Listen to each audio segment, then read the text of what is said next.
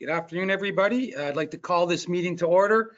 And as a reminder, the proceedings of this meeting will be recorded for information sharing purposes and may be made available on the internet. And this is also as a result of the upcoming FICE presentation from our partners in Charlotte Lake. Anne, if you'd be so kind as to perform a roll call, please. Thank you. Chair Reed, are you present? Here. Vice Chair Brickman? Here. Councillor Armstrong? Here. Member Bryce? I'm here. Mayor Clarkson sends regrets. Member Forstall, are you present? Present. Member Taylor?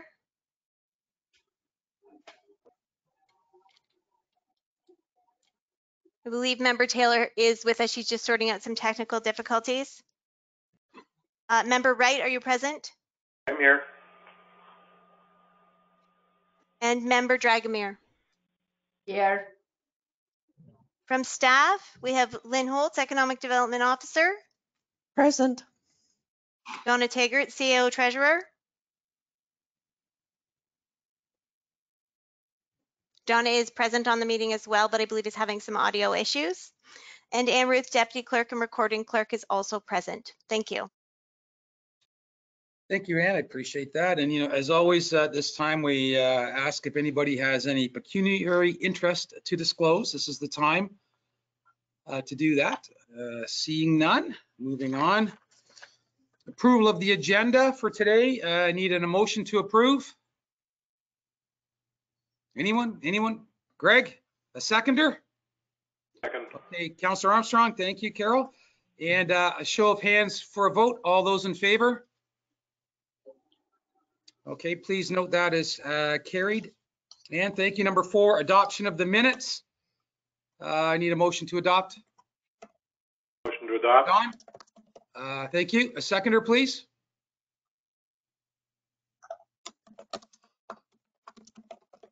Seconder. Carol, thank you. Show of hands, please. All those in favor of adopting the minutes of the previous meeting. Okay, carried. Thank you very much. And I am back, Dave. But I've tried everything in my power. I cannot get the webcam up. So well, not to worry, Rain. I appreciate with what you've got going on today that you can be here for this. It's not uncommon for us to have people in just audio only, so not a big deal. If you're here, I know you have to leave during the meeting. If there's a vote, we'll just ask you audibly to provide an answer. Okay? Okay, sounds good. Thank you. Thank you. So we all know we have a FICE meeting today just before we get to numbers 5 and 6. So we are going to try, we'll take a sort of turnover period sometime after 3:50 as we get close to 4 o'clock to let our partner group come in and join us, the few that are coming to present for us. But that's we'll talk about it in a little while, but I just want to make sure we can get through everything today. There's not a whole lot on here. There's a few things I want to discuss and a couple of opportunities, but just reminding everybody, I recognize Greg's probably got to leave before 5:30 and Raina for 5. And we just want to make sure we still have quorum for the rest of the way. I mentioned it to everybody else, but it is important that we have it. So if you're here, I hope you can stay for the duration outside of Greg and Raina. Thank you. Okay, 6.1, updates from the chair. So FICE, I just want to talk about it just briefly. It's the first impressions community exchange. We delivered ours on earlier this week on Monday or Tuesday? Monday. I can't remember. It's been a week. But I think it was fairly well received. It's an interesting process to go through. And I think that's what I'm hoping everybody here understands what the process is. I know a few of us have been more intimately involved than others. But when Jerry started this off, we were basically exchanging information with one another, trying to get information about the other's community, preparing ourselves to take roles. And we go there, we take our sort of mental and visual and other pictures of what we see and feel when we go to the community, and we relate it back to this rather large document that has a whole bunch of important components to it that that provides the receiving community the opportunity to reflect on where they are. And why that's important in the process, I want everybody to know, for those of you that were able to attend the previous meeting, it was apparent to us as we were going through a lot of the data and the commentary from people that Scarborough Lake was in a unique situation in that they had done this approximately 20 years ago. And so they're now in a bit of a revisionary process. They've gone back to reevaluating where they are in the community, asking people to see where they are. And what we kept finding in some of the data and some of the comments was a bit of a dichotomy. So really for them, the question that has come out of this whole process was, what do we want to be? They already moved forward with the things to fix up the little village and make it better connected with the communities around them. They're still working more on that, but they're at the tipping point now. Is this going to be a business of tourism area, or is it going to be a little village that serves some of the tourism and also primarily the residents and those that use the area on a regular basis? And I think today, when we hear from everybody here, I will talk about it a little bit later, try to have that in your mind too when they're delivering things. There might be a few comments in there, those supposed to be constructive criticism. It is really from an opportunity for us to hear about what other people see and feel when they come to one of our communities in Trent Lakes. So, but from them to all of us, they wanted to pass on appreciation for all the work that everybody did, as would I like to say that as well. And I think that I hope that we can learn something from what the delivery process will expose to us today. So the process itself is they will be delivering, we'll do a little brief introduction, then they will deliver some detailed information on us. The package is very detailed. It's very descriptive what you're supposed to do. There'll be a lot of repetition in it. It should take 45 minutes to an hour, I would think. And then we'll have sort of a, hoping we have enough time left for a bit of a Q&A sort of situation. We had a really good one when we did it with them. But I do ask that we keep on topic with a question and keep the questions as brief as possible so that we can utilize as much of the time that we have with them to hear what their responses would be without sidebars. We did a pretty good job on that with their side. I'm hoping we can do the same when they do that with us. And I think that's the last thing I want to say about FICE for today. But I think, does anybody have any questions about what's going to go on this afternoon? I know John and Carol were a part of the previous, so they sort of know, and Christine know what's going on. So if anybody has any questions, go ahead. Okay, seeing none. 6.1, the community improvement plan. I had said, I know, Greg, I reached out to you before about this, and I know everybody at one time or other I've sent emails to. Unfortunately, we got so busy this week with FICE, we weren't able to do this. But we are, Carol and I have exchanged some emails previously. I know Christine and I have, just looking for anybody on the committee that wants to spend an hour to an hour and a half just once to come out with either myself or Christine.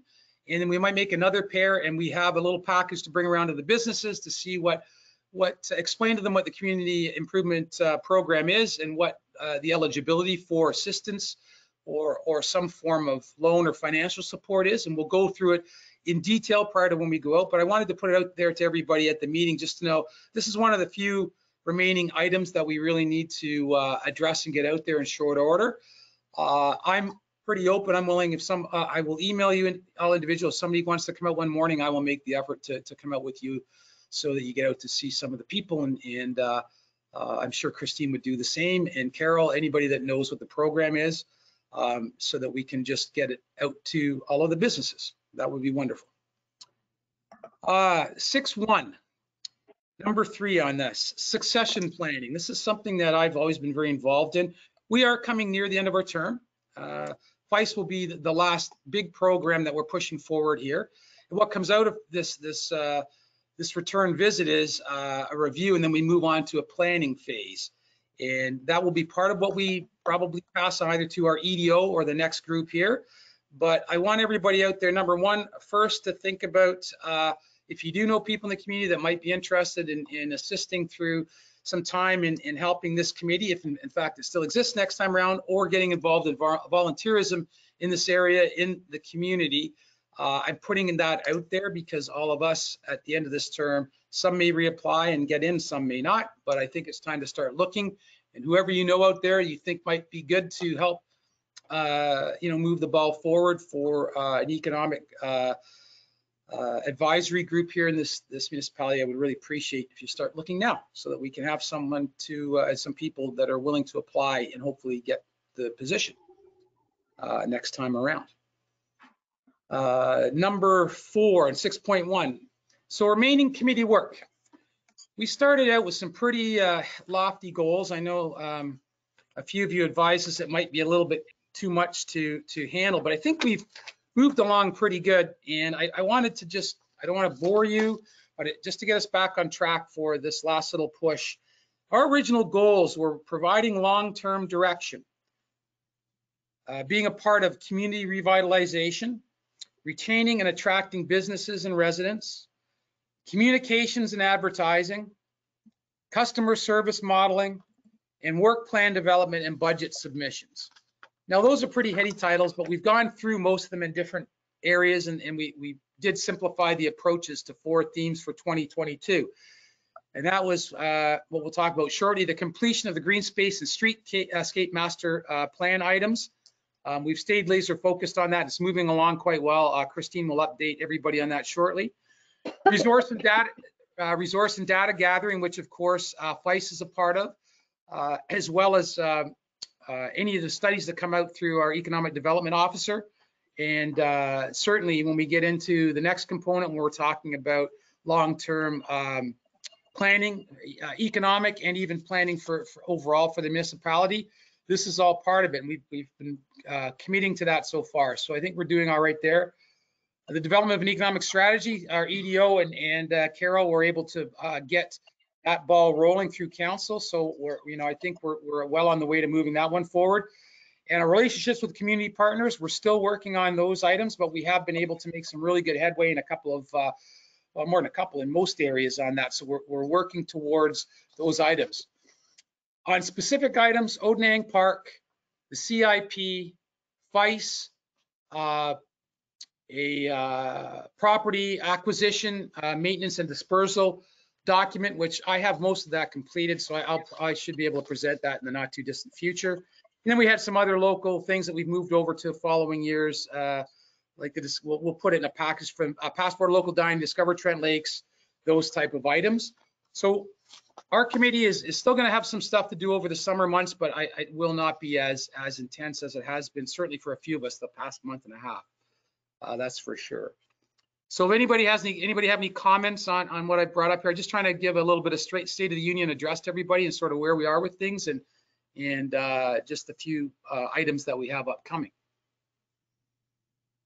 Okay, 6.2, the Community Improvement Plan Subcommittee. Dave?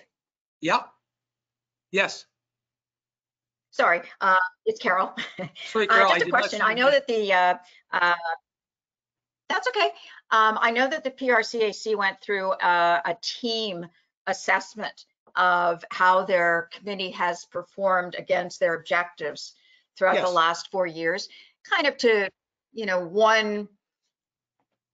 as much lay the groundwork for the next committee as to do a little bit of, soul searching to say, what did we accomplish that we set out to do? Is that something that you envision this committee doing? I do. I don't know if it'll be the same that what Bob would have done. I know Bob's a very detail-oriented gentleman. I really respect that in him. I will consider that, Carol. I have looked at that. I think right now, to be honest, I've been putting in 50-hour weeks on this the last while, and I'm probably a little bit burnt out to give you a fair assessment on that. I'm being quite honest. I think it would be valuable, so I support it, and I think we can commit to that. Sure. I'll talk to Bob about that. Bob TV. I think that's doable. It's a good idea. I appreciate that. Thank you so much. So the Community Improvement Plan Subcommittee update. I've reached out to a couple of local area businesses, just letting them know that we will be coming around in the next couple of weeks to send that out to them, and that's basically where we are right now. So after this meeting today and over the weekend, I'll make sure I get emails out, and we'll try to find specific times and dates where we can just go out, like I said, for an hour, maybe have a coffee, say hellos, and talk to a few people and move on from there. Oh yes, and Christine, do you have anything to add to that for the CIP? You've got the green space part, right? We'll talk about that or share computers. Okay, can you hear me? Just nodding. Okay, great. Okay, I just wanted to give a quick update on where we're at, just because it's a standing topic. As you know, FICE has been our priority for the last month since we got together, but I did want to just keep us this in our preview. If you want to go ahead, please, Anne. So from a CIP update, Dave was giving the specifics as to what we're planning to do over the next week or so, at least prior to our next EDAC meeting anyway, so we'll have some updates to bring back. But we did do a follow-up with Adele. Adele is responsible for the program overall, and she indicated that there has not been any inquiries regarding the CIP program for a long time, and nothing is currently in progress. So this aligns exactly with what Dave and I were thinking, is that, you know, we haven't heard anything. We didn't know whether perhaps there was some rumblings or stuff going on that just hadn't come forward to EDAC. So this confirms to us that it is time for us to go out into the community, knock on doors, and to either remind people about the program, or at a minimum, we're introducing the program and ourselves. Getting in front of the local businesses is beneficial, all the time, for lots of reasons. We can give them all kinds of updates as to what we've been able to accomplish last year, what we have ahead of us, and then provide the brochures, the pamphlets, and talk through any of the specifics to how the program works, because some people think it's like just a grant, and of course it's not a grant. It requires an application process. It requires them to commit the specifics on what their project plan is, whether it's a facade or if it's a landscaping update. It has to be reviewed, has to be approved, and then the project along the way needs to also meet certain criteria. And then at the end, it will only be approved as far as final reimbursement if they've met all of the specifics along the way for that project. Next, please, Anne. I have this slot here for any updates. I haven't received any updates specific to the playground from the last time from Dylan, but we do know that Dylan is deeply, has this in his preview. He's out getting the RFPs and quotes. As far as the shoreline gardens go, I do know that they were starting to do the work on that, but I haven't seen it. I don't know if anybody's driven through town and might be able to say that they have. The bicycle repair station has been ordered, but it's not been received yet. Been received, it's not in place. Oh, sorry. It's been received, it's not in place. Okay, it's been received, which is great news. It just hasn't been installed yet.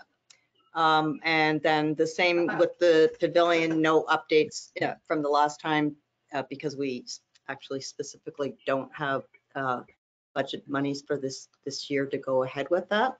And the same with the shore viewing deck. And the red chair has been received, and as far as I know, it's ready to be installed. I expect it would be probably going in at the same time that the bicycle repair station would be installed. The only other topic I should have put on there, sorry, Anne, is the, I think we're going to have to include on next meeting is specific to when we've obtained the approval from council to have the specific fund set aside for the Odenang Park, and how we can proceed with basically letting the residents, businesses, public know that we do have that fund, and how best we can try and capture some monies for 2022. Next page, please. I did want to share just some things that we have made final progress. These projects that you're looking at have been literally 2 years in progress. Some of it is COVID. Some of it is just really hard to get things done. when there's multiple requirements as far as approvals, things being built, picked up and put in place, there's a ripple effect that happened. This is our book exchange library, 90% ready. We'd see on the left-hand side in the picture there, those are actually books. There used to be 5 books, now there's 3. I know there's more now because my neighbor just put a whole pile in there. We had our annual general meeting a week ago, and people were very pleased with it. And we're going to paint the bottom legs there to match the black. But again, just a positive kind of fun thing for the community to be able to share. Something happened. I just wanted to go back one. Thank you, Ann. And that is the chair in place at White's Beach. You can see we're putting fun stickers, and or they're actually decals that are on the chairs. I've got more to go on the chair. It'll be a similar look that we have over there on the book exchange library. Just makes it a little bit funner. And the bottom image there where I've got Crystal Lake, that is going to be turned into a metal sign that will go on the book exchange. And then we're going to have one larger and similar that's going to go on the chair.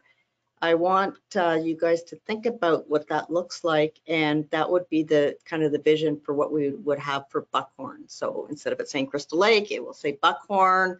And I've also got an image of perhaps bucks or trees, that type of thing that would really look nice on the chair. And then just the lower image there showing what it looks like going in with the welcome sign, with all the plants and the gardens all cleaned up. As you can see, it looks very welcoming to the community in Galway. That's all I had. Thank you. Excuse me, Dave, if I may. Yes. Just in regard to the RFP for the playground, I can advise that the RFP closed on June the 8th, and there is a report coming forward to council at next Tuesday's meeting on June the 21st, recommending award. Oh, okay, great. Great. Thank you, Ann, for that. Thank you. Does anybody have any questions or comments? Okay, moving on, 6.3. Ann, where are we here? Yep, there we go. This item was requested to be included on the agenda by the Economic Development Officer, so I'll allow her or refer to her to speak to.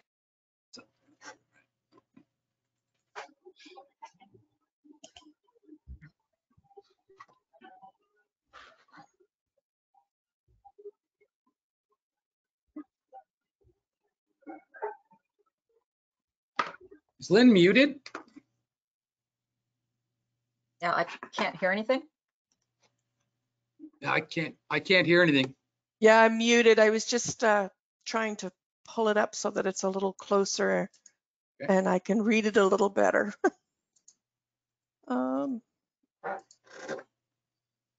So this was basically sent to council and the mayor, and I asked Anne if we might include it here because I thought maybe one of you might be interested in attending this forum. And it says that at the bottom that if you wanted to attend the forum, that you can email any of those people about your attendance and participation. So it's basically, but the it says the economic contributions from rural communities are integral to Canada's success. Rural areas are home to many key industries such as manufacturing, forestry, agriculture, and industry. And so basically they're looking for ways to encourage rural communities to receive fair funding from the government, because often it's the cities that are put ahead or the larger towns that are put ahead of the smaller communities. And so it sounds like they are going to convene a town hall for this. So that's basically all it's there for, is just for information for anyone who might be interested in it. So Lynn, what I mean, we can I can put this out in an email to everybody later if anybody's interested to join in. So I appreciate that being brought in to us, and Lynn for explaining that. Thank you.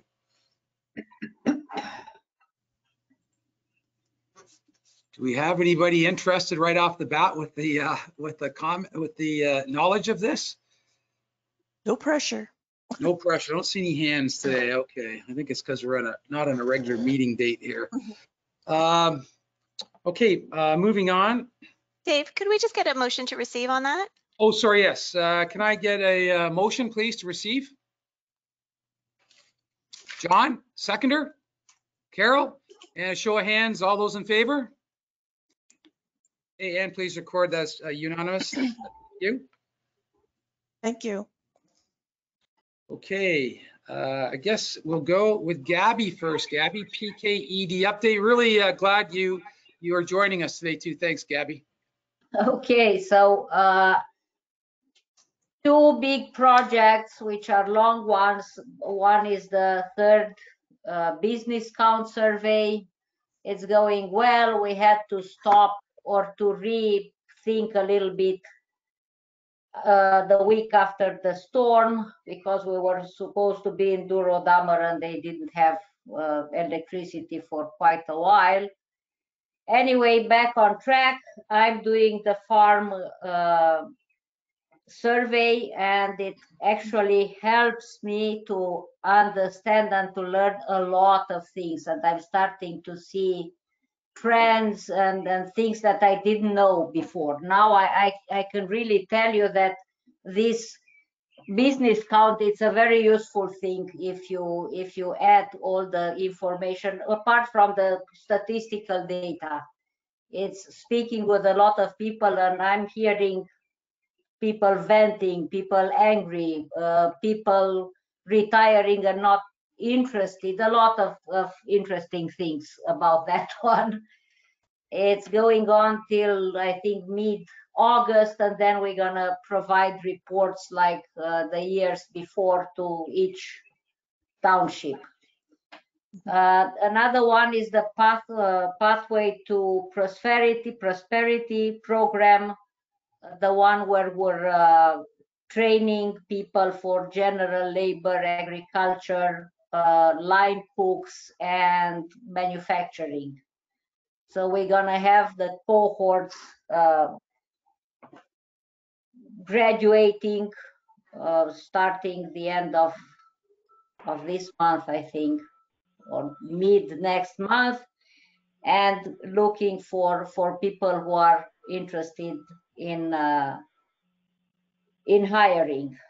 And Greg, I actually, you sent me an email a while ago when I didn't have any information back then, but if you're interested or whoever is interested in line cooks, in tourists, please let me know, and now I can tell you more. Apart from the fact that Lynn actually shared in the Facebook group the general presentation and the path to go to our website to enroll if you're interested to become an employer. So these are the two big projects, and rest we're rethinking, reorganizing the business development department because we have two people who left this year. So in the business development, so now we're rethinking how we can do more with less, if that's possible, because it's hard to find quality applicants. That's one reality everywhere. And I think that's it for now. Thanks, Gabby. Does anybody have any questions for Gabby? I do actually, Gabby. You commented about like listening and hearing from people, because I've heard some similar refrains myself lately. I just want to make sure you said, you know, some people were angry, some people I guess are a little disenfranchised or whatever, and then you said retired people sort of not interested. Is that a common refrain? It's really has to do with farmers. which people, farmers don't retire as such. Yeah. But there is a point where they cannot work and they probably rent the land to neighbors and somebody else. Now the farms are still in their names. So it's because otherwise we don't survey retired people, we survey businesses. I got you. So how can we get the retired people the way we were discussing before? That's another tricky thing to do. If you come up with a strategy, let us know, because that You is know what? common problem. I have a friend in Guelph, I think, who started a business, a face group, through a face group page, meetings, in-person meetings. So they have once, I think now once a month, meetings to have a coffee together or to have a beer together. And that might be something as simple as that. If there is somebody willing to start something and through the social media, ask retire active people or formulating in such a way, and people will come to socialize and hopefully will start to get engaged. Gabby? Well, hopefully. Anyone else? Yeah. Dave, Gabby, have you thought about reaching out to some of the retirees organizations, whether it be Maru or OMERS or CUPE, OPSU, any of those type of organizations, to see if they can reach out to their retired members? Maybe that's just on the public sector. There's, I'm sure, lots of private sector out there as well that that people are retired or on pensions. They may respond. Excellent Oh, point, yeah, that's John. a very good idea. Yeah, thank you. I even think OMERS might even have some type of working group there where they getting retirees involved in activities. So I have to go back and look at that. That's a very good point, John. And a potential place to go for that reason, for people to be able to open up that discussion. Yeah, because I know Maru is quite, it's MAROO, I forget what the acronym is, but they're quite organized as well. They could reach out perhaps to some of their members. Yeah, great idea. I like that. Yep. That helps, Gabby, I hope? Yep. Good. Christine, you had your hand up?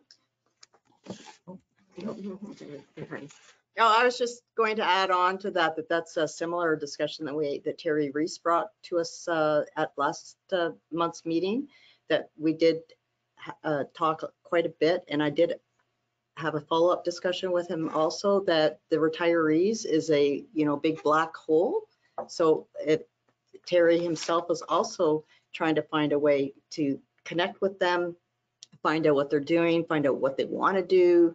If we all know that they're not all just sitting around lounging. None of us do that. I can attest to that, being a so-called retiree. So there definitely is this gap out there to try and figure out how to connect in with retirees in all different sectors of our community. Yeah, point well taken. I think one of the, even years ago, I know when I left work, it was sort of one of the great untapped resources. There's a lot of countries around the world where actually that is organized already. In some of the Scandinavian countries, I believe you'll see a bit of that. So good on you for working towards that, Gabby. Appreciate it. Yep. Thank you. Okay, thanks. Next, our EDO, Lynn Holtz. Lynn? Okay, so the RFP for the Economic Development, Tourism and Recovery Strategic Plan has been awarded to McSweeney and Associates Consulting. They're out of Ottawa, and this committee will be included as a stakeholder and kept apprised of all the activities in progress. We've just only kind of had initial little meet and greets. I don't have their work plan as yet. They're a very experienced group. They have about, I think, 20 years of experience and a real dynamic mix in the project team of people who are more older and more experienced, and they have a municipal background, and then kind of the younger generation as well coming in. And they've done extensive work to in strategic planning, economic development, and tourism for communities that are very similar to ours. And they had a very extensive portfolio of where they've been working. Towns like Schreiber up in the north, Sioux Lookout, Temagami, Cobalt, Lake of Bays, Gravenhurst, Espanola, so those smaller communities, and then some of the larger areas as well, like because they're out of Ottawa, they've done Ottawa, they've done Northumberland County, Oshawa and Durham region, and then Cornwall. You know, Cornwall is, I don't know if anyone's been there recently, but they've really undergone quite a transition from where they were kind of the dirty pulp and paper into aside from the fact that they're really busy, like it's just amazing how beautiful Cornwall looks now. So we're very excited to be working with them. Like I said, I have yet to receive their complete work plan. I can see that I did get something from them today. A draft of the plan will be coming to this committee probably late summer, maybe early fall, for its review and comments. And then I'll likely have more to share in the future once we have initiated the project and got into it a little more and established some dates and some when the working session will be and the consultations with the stakeholders and how those are going to be conducted. And there will likely be also a public survey conducted. The Boathouse Boutique in Buckhorn is up for sale. It's kind of sad because they were one of the brave ones who came into Buckhorn during COVID and converted the Purple House into a commercial store down below and apartments above. And they did amazing work with the landscape and the overall facade improvements for that building. I have informed PKED of that property because sometimes they get interested developers who are looking for those kinds of properties that are already somewhat established. And unfortunately now that would make the third property in Buckhorn that is up for sale, Cody Inn, the Ron Windover property, and now the Boathouse Boutique. And they are all at basically just over $1 million. So I don't know what kind of money is still out there for investments and investors and developers, but all three of them, they're looking for that kind of money. I don't have any other real updates. PKED did conduct their third annual business count. I think the first year they conducted the count, they had 26 people or businesses in Trent Lakes. I think last year they had 46, and they may even tagged on a few more at the end. They conducted their count in Trent Lakes from the week of the 16th to the 27th. Sorry, that's 2 weeks, I think, 16th to the 27th. And they were going out in, there was 4 in the team and basically working in groups of 2. And we probably won't get the results from that count probably until maybe the end of summer again, and could be fall, because they've been experiencing a real shuffle in their staff. Suzanne McCrimmon, the Director of Business Development for PKD, resigned her position and she has gone to North Simcoe. So her last day was June the 10th, and on behalf of myself and the council and the committee, I did wish her well and thanked her for all the work that she has done for us in our area. I don't think that they're advertising. I had asked Gabby about that when I was down at Venture North about replacing her, and it sounds like they're going to take a bit of a breather. It's always an opportunity when some people move on to kind of think about your future and where you want to go, and if you want to do maybe kind of a reshuffle of things. I met with Eva Rees and Eleni Gagovsky, the Workforce Development Projects Associates for PKED at the Venture North building on June the 6th about the new Pathways to Prosperity program. I had heard about this in April, but then it kind of went silent, so I didn't really know what was happening with it. And then Eleni reached out to me and she said, you know, would I like to meet? And I said, boy, would I? And I went down there, and this is an exciting program because it's very much in line with a lot of the stuff that we've discussed about the problems with our workflow force and attaining and retaining and keeping staff. So what else do I have on that?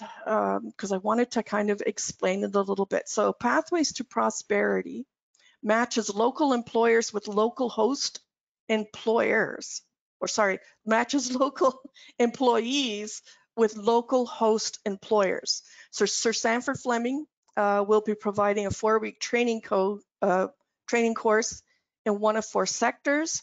And the 4 sectors are manufacturing, construction, food service, and agriculture. And following that, there'll be a 5-week paid work placement. Sir Sanford will provide training such as WMIS and other labor safety and some basic equipment training, so that basically when the employee moves into the hands-on experience with the host employer, they will basically be ready to go to work and start gaining that experience. The host employers, at the conclusion of the 5 weeks that the employee will be with them, can submit and be reimbursed for up to 50% of the placement employee's wages. And then if it works out between the employer and the employee and both are in agreement, my understanding is that they can be hired like permanently by the host employer. So I've put it out onto Facebook on our business networking group, and I also sent it out by email to in our news bulletin, our little business bulletin that I send out by MailChimp every once in a while. So that's kind of really exciting. Maybe what I'll do is I'll photocopy one of the posters and that, and I can send that out to everybody, so you just have that information in hand. At the request of Dave at the start of today's meeting, I've sent an email to Joe Reese from Peterborough and Kawarthas Tourism regarding an update on the regional wayfinding signage and where that project is. I think it began in 2019 and they were basically at about phase 3 into that project. And I'm just not sure. And I don't even want to surmise where it is at now. And I think that's all I have. I tried to be kind of quick, and I have been reaching out to other businesses, been able to add 10 businesses to the online business directory on the webpage, and I'm hoping to continue with that outreach. And that's it. Thanks, Lynn. Quick. Go ahead. No, I was just saying it's short and quick. Oh, no, I appreciate that. Thank you. Any questions from anyone? Again, I have a quick one. Just when the Pathways to Prosperity, it can be either you and Gabby, because we're going to go on a brief recess here for a second while the others come in from Scarborough Lake. But the Pathways to Prosperity, do we know how many local businesses match up with that? Like how many people have become a part of that, or is there a way to know that, Lynn? I can find that out. I can just ask probably Eva or Eleni how many they've had sign up for it so far and how many host employers. Yeah, because I can't remember them ever giving me any figures to that effect. And I don't know if they'll be able to provide me with a breakdown as to how many might be from Trent Lakes, or maybe even Gabby can grab it because she's in that office. So. Yeah, maybe Gabby. Gabby, just I can ask, but it's a work in progress. So they are outreaching heavily and waiting for people to sign up every day. So numbers hopefully will change and grow. And it's not only Peterborough in the program, it's Peterborough, Kawartha Lakes. I think, is it Northumberland? It's a slightly bigger area. But I can ask them to tell me what they have in terms of local people. specifically Trent Lakes, because I'm not sure if they have any yet. So Okay. I appreciate that. I just wanted to look for it because if we're not being effective enough, I mean, we're in a time and era where people are going, I don't want to do any extra or whatever because of what we've been through the last few years. But if we can help certainly connect or make people aware of the program in some way, we will help do that for sure. Yeah, so we're going to be pushing all the information that PKED is going to be releasing on the program. And then in addition to that, I can kind of keep pushing it basically to our businesses that I might think would be interested. Like I said, it is limited to the 4 sectors, at least at this time. And I think the reason that it's with those 4 sectors is because they're anticipating that there's going to be a lot more help coming in for tourism, because tourism has already been identified as an area that may be wanting, but also there's a lack of skilled workforce in those 4 sectors. And like I said, I'll send out what documents I do have. They have a really good partnership. It's basically Unemployment Ontario program, so you will see it popping up across all of the province of Ontario. And PKET is basically presenting it for our area, but it's also funded in part by the Government of Canada and the Government of Ontario. And there's a lot of the collaborative stakeholders that we all know and we love locally also involved in it. So it's City of Kawartha Lakes, Peterborough, Fleming College is involved, the Workforce Development Board in Peterborough is involved. Just trying to pull them out of my head. I think the YMCA Youth Opportunities, I think they are involved. EPC, which is the Employment Planning and Consulting, I think is their C in their thing. They're involved in it, and Agilic is also signed up. And there may be a couple that unfortunately I'm missing. But it's basically looking for people who are underemployed, which means that they may only be getting 20 hours a week of work. So it's to help them gain skills to advance themselves. And it's also looking for people who are basically either looking to switch into a better job or are unemployed. And they're looking for primarily, around that college age level.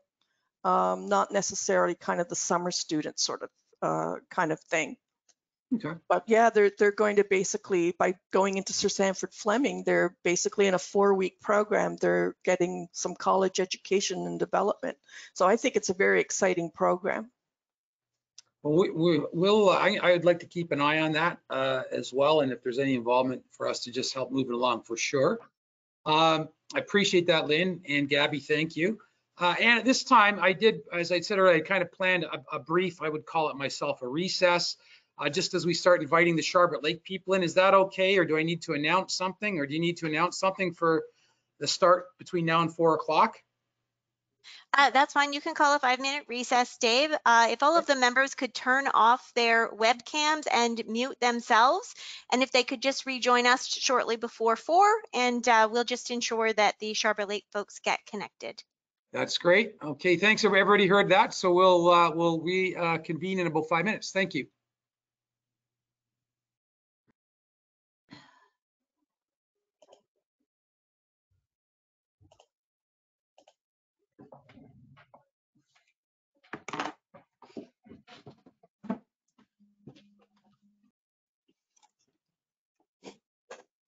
Get back.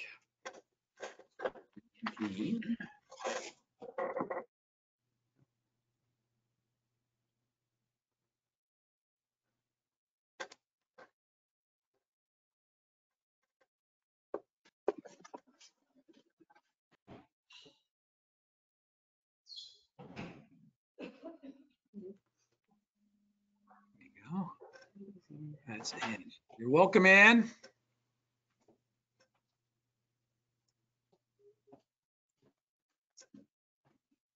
Oh, And you're we muted. can't. We can't hear you. You're still muted there. There we go. Said it's pretty black outside here. I hope I stay connected. Yeah, I think you're getting what we got about an hour ago. It did last about 15 minutes, but then it did pass through. So hopefully you're all good. And I see Adriana there. Welcome, Adriana. And Karen as well. Yes. Hello. Hi, everyone. Hi, Karen. Hi. Hi, Jerry. So before we officially reconvene here, I just want to make sure, do we know the final numbers for the group that are here today, Adriana? I don't. I know a couple folks had to send their regret. So I don't know the number representing like the group that went to Charlotte Lake besides myself and Anne, who you've already met, and Karen, who was kind of coordinating this with us. And I think Derek Redmond is on. Okay, well, I appreciate that because I know obviously the delivering group is going to be smaller than the listening group, that's for sure. But I guess, Anne, at this time, are you okay? Can we reconvene and I'll read out the announcement? Absolutely. All right, I'd like to reconvene the meeting, please.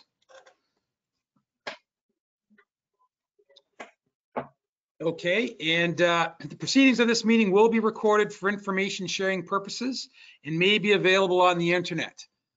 So unless there's any objections to that, and seeing none, well, from our friends in Charlotte Lake and Karen at OMAFRA, thank you very much for all the work that you've done and the presentation you're going to give us today.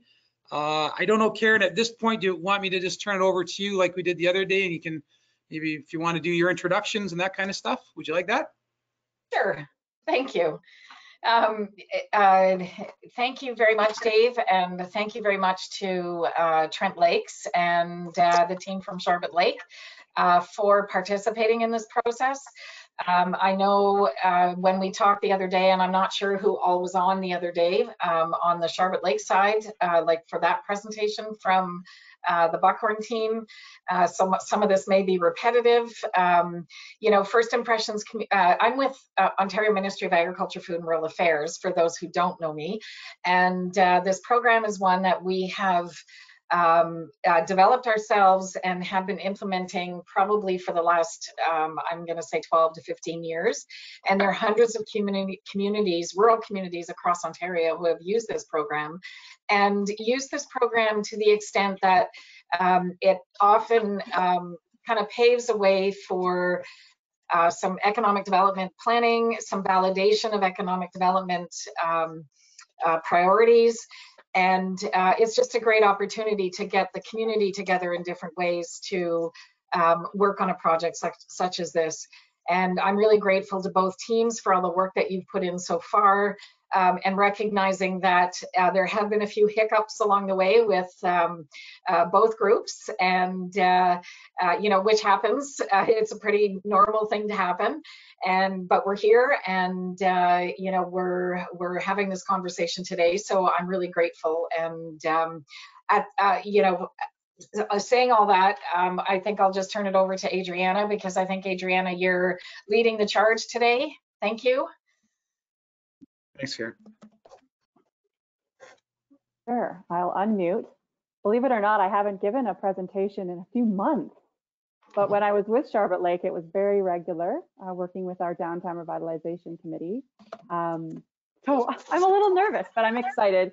I can imagine you guys are excited just to hear this fresh perspective.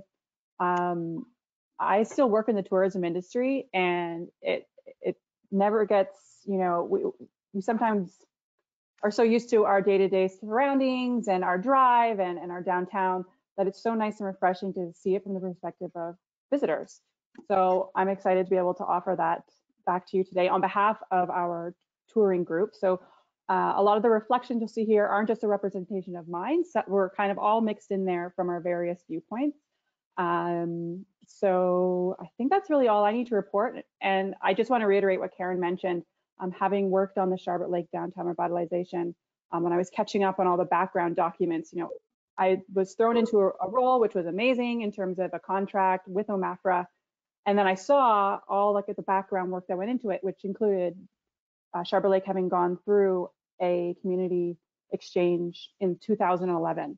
So having that kind of documentation, those types of observations really helps with any type of funding applications you might be working towards in the future. So you should all give yourselves a pat on the back for taking part and being engaged in this process, because it's such a community driven initiative, any type of community building or improvements. So keep up the good work, even through all the hardships and weather, my goodness. So I hope we don't lose our connection. But again, if we do the presentation, you can always flip through that. Thanks, So I think Adrian. that's all from my opening, but I'll let you guys ask any initial questions, and then you can let me know when you're ready to actually start flipping through the presentation. Okay, I think we're just about ready. I wanted to preface a couple things. We do have 2 members that have to leave during this today. Greg, I would imagine, be leaving sometime just before 5:30, and Raina will be gone around 5. We'll have the rest of the group here, so we are looking forward to it. And definitely comment on working through all of the difficulties between pandemic, weather, and stuff. I know Jerry started this process for us, and he really worked hard on it. And you know, your own businesses sometimes interfere with this stuff, and you have to pass it on. And I think in our case here, we're lucky. We have a good group of people, and I'm sure you guys do too. So we're ready for you and ready to move on. And I'm sure Ann and you have worked out how you're gonna manipulate the screen. So Adriana, up to you. Go ahead. All right, and I just want to confirm it's not Ann Howes that's doing any of the back end work. I don't want her to be frightened, thinking that she's supposed to be clicking away. It's a different Ann. Just before Adriana gets started, can you see the presentation all right on screen? Is it large enough? Great. Okay, thank you so much, Ann, without an E. So yeah, this is beautiful Buckhorn, as you're all well aware. And this is the report back from Charlotte Lake. So next slide, please. So for those of you who didn't partake in the exchange yourselves, there's a lot of different pieces that go into putting it all together. So we're going to run through really from start to finish. So the first slide here really encompasses like what we did before our visit to prepare, like anyone going on a road trip. Like what do you do to prepare? So we just recap that because that's an important observation to take into account. So our observations were that it's a touristy town on the Lake Canal system that's entirely used for recreation. It's a number of similar towns on the Trent Severn system. For some of us, we expected it to be a bit more tourist oriented.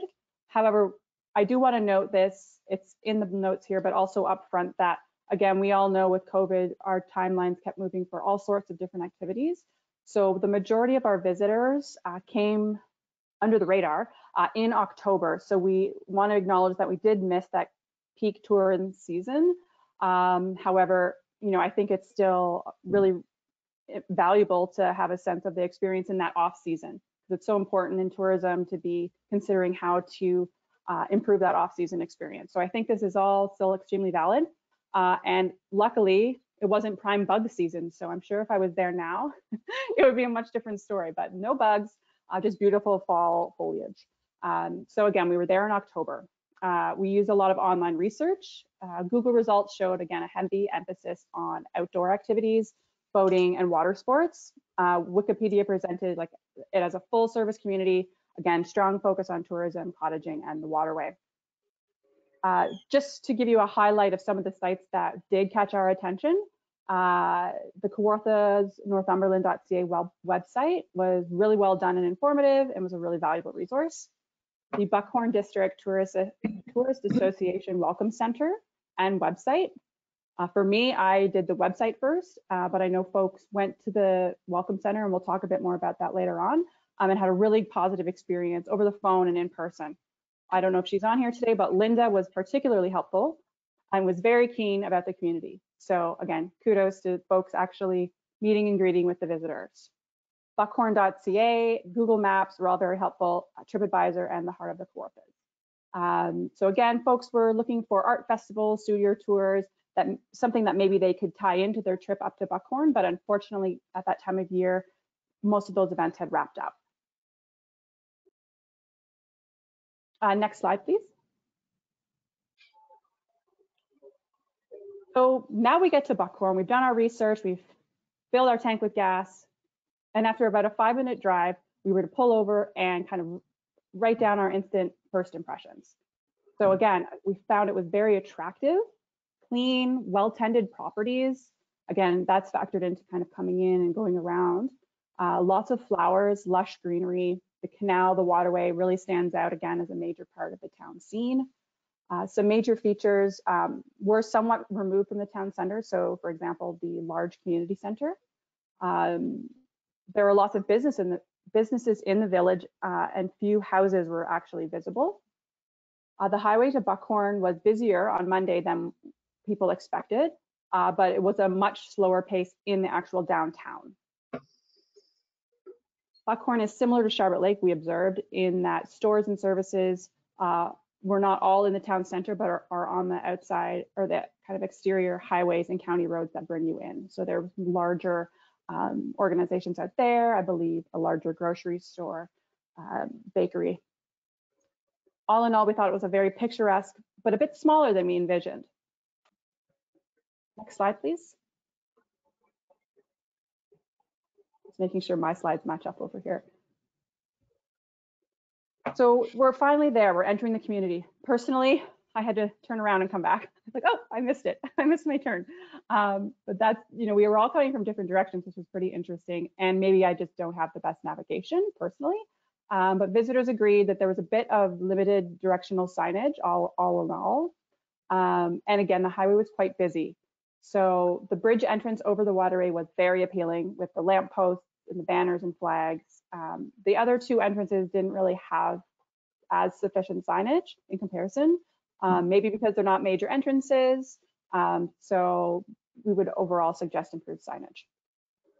There were some mixed reviews about the planters on the rock outcrops on the various kind of ways into town. Part of our team thought they were really nice. Others thought they were lacking color and like a little bit of purpose. Weren't really sure how to connect them. All in all, we would say that there might be an opportunity to spruce these elements up or add a bit of a story there, or perhaps make it like a tour. Definitely an opportunity because there's something to start with.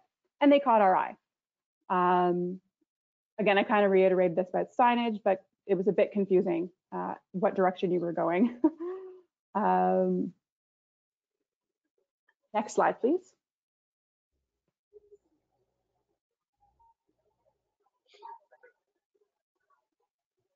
So you're also tasked with, you know, then taking a drive around and really perusing the housing and residential areas, because not only is the first impressions important for, you know, tourism, but it's also important for attracting, you know, new residents, workers, etc.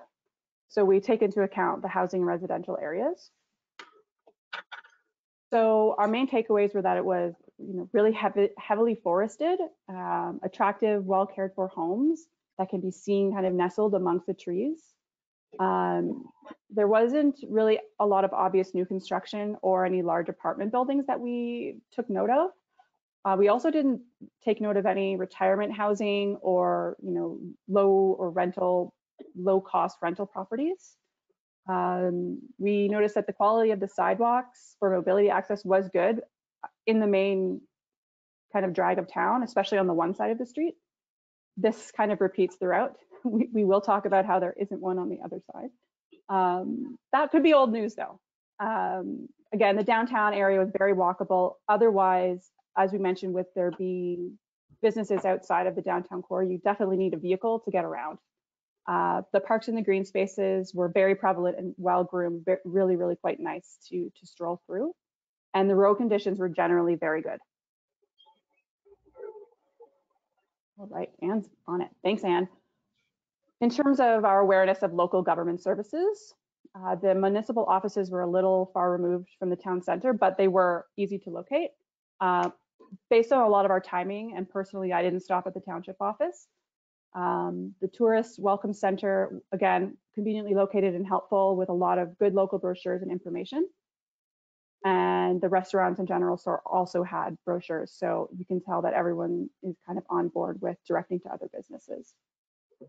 So this is just a side note, but I know having worked at a municipal office during COVID, a lot of them weren't open. So I'm wondering if your tourism office kind of served as the main go-to for all sorts of local queries. But again, they seem to have a really positive attitude and were super helpful. And so I just want to reiterate that leaves a lasting impression. So now we're on education. Again, this would be, you know, an important factor for new families, young families coming to the area. We noticed that there was one public elementary school in the area. No, we didn't notice a high school. I think we're assuming that the kids are bused to Peterborough, or that is true.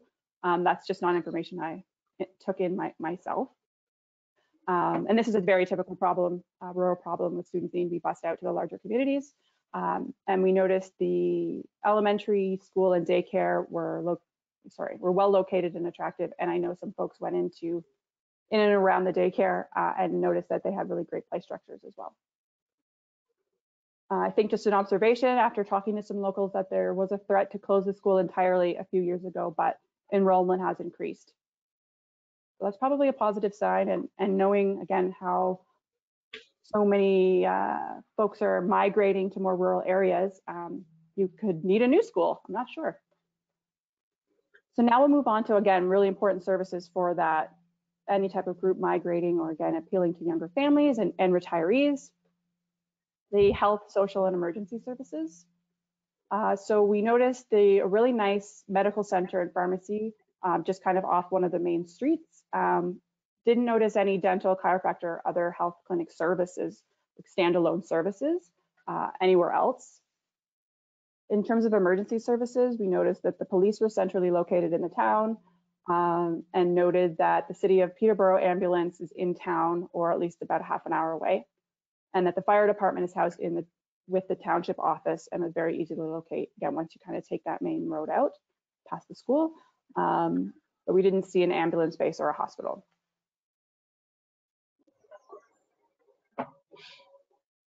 In terms of social services and clubs, there was no evidence of service clubs meeting in the area.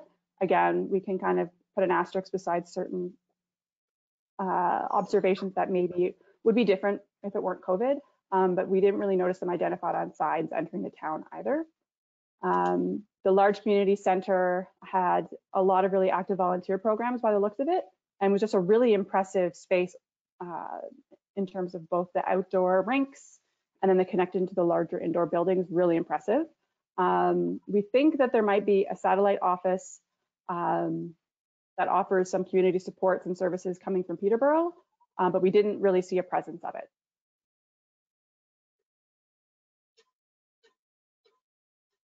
And this is usually the stuff we all find a little bit more exciting, is that stuff that we can all maybe go and put a coat of paint on. It's the downtown appearance. And Karen would probably preface this by saying, it's only one piece of the puzzle, and that's true. But you know, we can all really relate to the downtown appearance. So the streets, again, in really good condition. The signage was consistent with the look and feel like that. The very initial slide that we showed with that wooden engraved buckhorn sign, you saw more of that throughout the downtown and just on your way in. It would be helpful, I know we're kind of jumping around, but it would be helpful to have a crosswalk for safety and accessibility. We wanted to highlight that. Sidewalks are excellent and new where they existed, as I kind of mentioned before. One major observation we all had was just on the one side, it looks brand new and it was funded. So we kind of understand that maybe we're hoping for funding for the next one. So hopefully this report helps with that. Definitely nice to have two sidewalks and a crosswalk to get to the other one, encourage traveling to the other side of the street. There appeared to be lots of parking. Again, we were there in the off season, but we also noticed directions to a larger lot just kind of up the hill a little bit on your way out, which is very interesting. We were very curious about that. So I'm sure we'll discuss that in more detail. Again, amazing to discover public washrooms that were clean and accessible. The parks, the landscaping, and the floral baskets were all really well maintained and just lovely that they're there. Again, the downtown, very walkable. Something that we also found surprising was the presence of a tattoo parlor with really large frontage right in the downtown. So again, would love to know the story there. I didn't go check it out. I wasn't really in the mood, but maybe they're world renowned. I'm not sure. I don't watch any like tattoo shows on TLC, but maybe they're famous. And again, in terms of downtown appearance, street furniture, there were plenty of benches and they were well placed. So again, overall, very tourist oriented. There were retail businesses, parks, picnic tables, and the washrooms. just some lovely photos that we took. Again, considering this was October, I mean, those flower baskets have been given a lot of love, and just really nice, unique displays. So, you know, that really stands out and leaves a really great sense of place and an impression when we leave. In terms of the retail and services, so a good mix of businesses. There were no large chains in the downtown. We received good customer service overall, with just a couple of exceptions where staff were unfriendly or unhelpful. The presence of a bakery and a coffee shop was welcomed, of course. We love a little sweet treat after a few hours on the road. We were pleased to see a home decor store in the downtown. Again, it's nice to have some variety, and again, you know, that's somewhere for people to shop for their cottage. The Buckhorn Canoe Company was very distinct and appealing. Again, really appeals to the folks in our group who are there for outdoor adventure. Because of course, I should have mentioned, some of us were there for outdoor home decor. But it looked like there was limited to no commercial vacancies, which is great on the one hand, but on the opposite, it's hard to encourage new business development if there isn't anywhere for them to go. Signage depicting the local businesses pictured here was prominent and attractive. It was a bit busy. Again, it focused on a lot of services for full and part-time residents. Stores were generally accessible, so there were ramps and automatic doors, which is actually, you know, quite impressive for a community of this size in our perspective. And the winery sold some local products. So again, we're just kind of throwing thoughts in here as well, like, is there an opportunity for a broader shop local program? Just planting seeds as we go.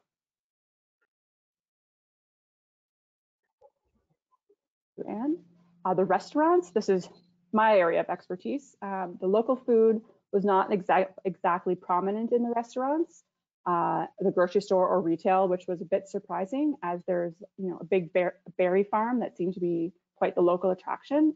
But all in all, a really good selection of restaurants for the size of the community.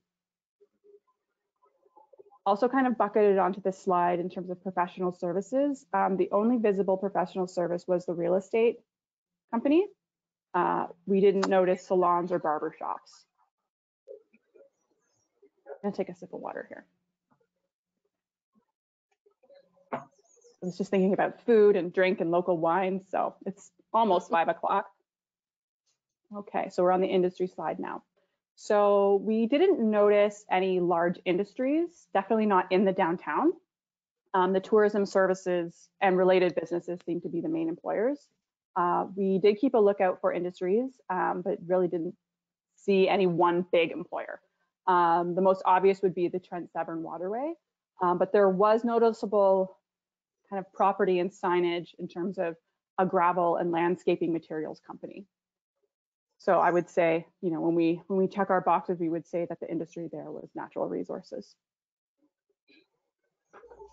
Slide is community mobility. So again, something we're really passionate about from, we're quite lucky having come from Charter Lake that went through a recent downtown infrastructure project. So, you know, we can appreciate it takes time to balance sidewalks on both sides of the street, but in terms of our kind of perception of the active transportation, example, cycling lanes on the street, we saw that limited cycling paths coming into or out of the village, and we didn't necessarily see dedicated cycling lanes. However, we do realize that this can be challenging because of a waterway, but, you know, all the same, a lot of us are quite into biking. So that stood out to us. If it was a different group, it might be something alternative. So just, I guess, take this all with a grain of salt, that we would personally like to see some more biking awareness. What was lovely is the access to hiking trails in nearby provincial parks. And again, you're on the right track, having a really nice new sidewalk. Hopefully that can be extended to another side. We kind of all noted that we could see that there would be congestion during the peak tourist seasons, but again, it seemed like there was ample parking. Of course, for a community this size, no public transportation seemed to be available. Go. And tourism. So we're in that prime season right now, so I'm sure there's a lot that might go off here. and maybe there's more to add. So again, looking forward to the discussion. But tourism seemed to be the center of everything going on in the downtown. Again, really started with that very helpful, pleasant woman that was working, offered so much information and prompting, and it was a pleasure to visit. And I'd also heard great things about kind of like the souvenirs and different takeaways from within that tourism center. So it sets a really great impression. So keep funding it. Again, good advertising online with online research, so great online presence. Some of the main attractions that stood out to us through that research and our visit was the art gallery. People really enjoyed that. Taking a stop and climbing up into the Adam and Eve rocks, like very cool. Nearby First Nations and provincial parks also is really important to some of our visitors. However, signage seemed to be a little bit limited to actually direct to some of these attractions.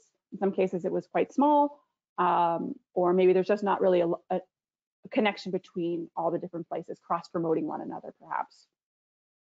Of course, the Trent Severn Waterway, the historic site, is a huge draw. All the big lakes in the area, arts and crafts festivals that, again, we just missed, but we took note for later, so that was great. The Buck brand we thought was really well utilized, and there's probably more opportunity there. And again, can't say this enough how impressive it is to have public washrooms available. I'm sure it took a lot to get that especially during COVID, but keep it up because that goes a long way for people being able to spend more than a few hours.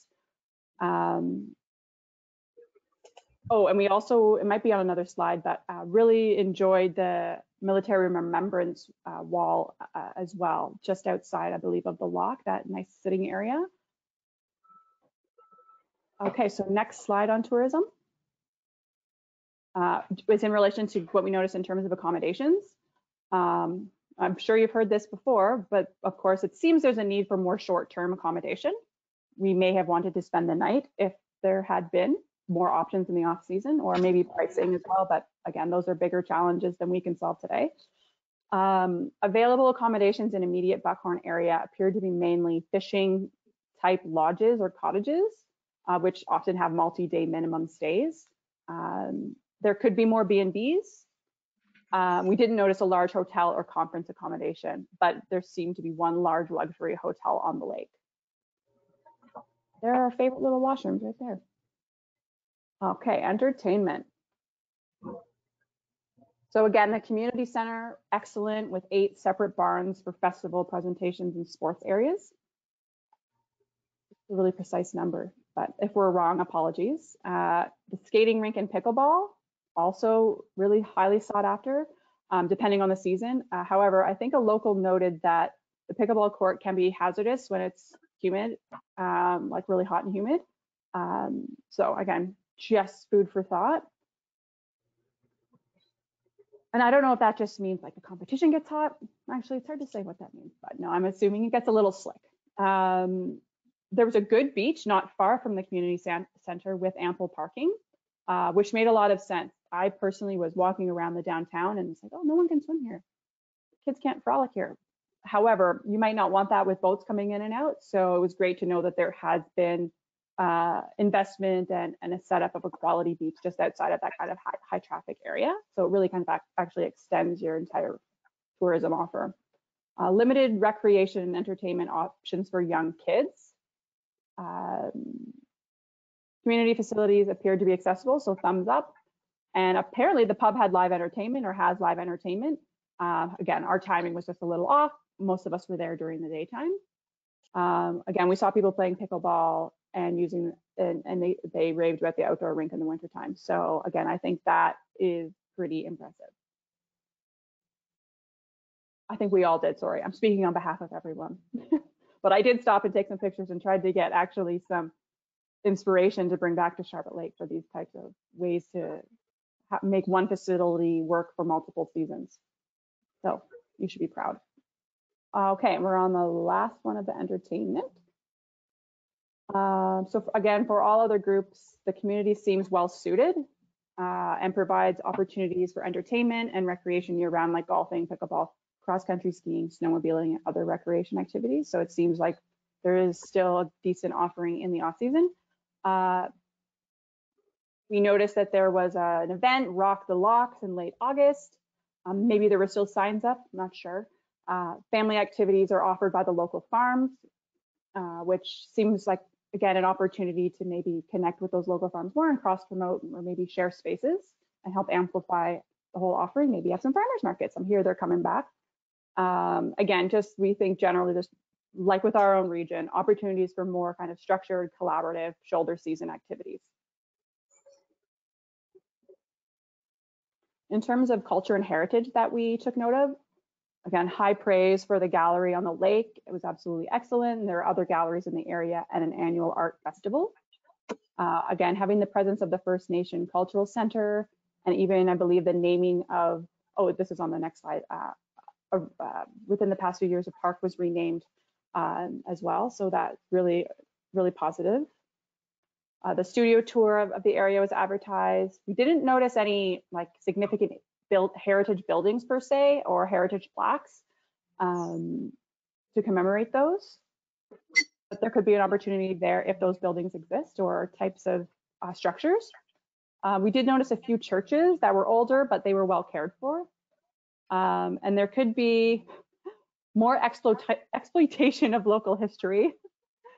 That's just we don't mean that, but we mean, you know, maybe there's an opportunity to dig into the history of some businesses, locations, installments, and, you know, turn that into a walking tour, showcase the heritage a bit more.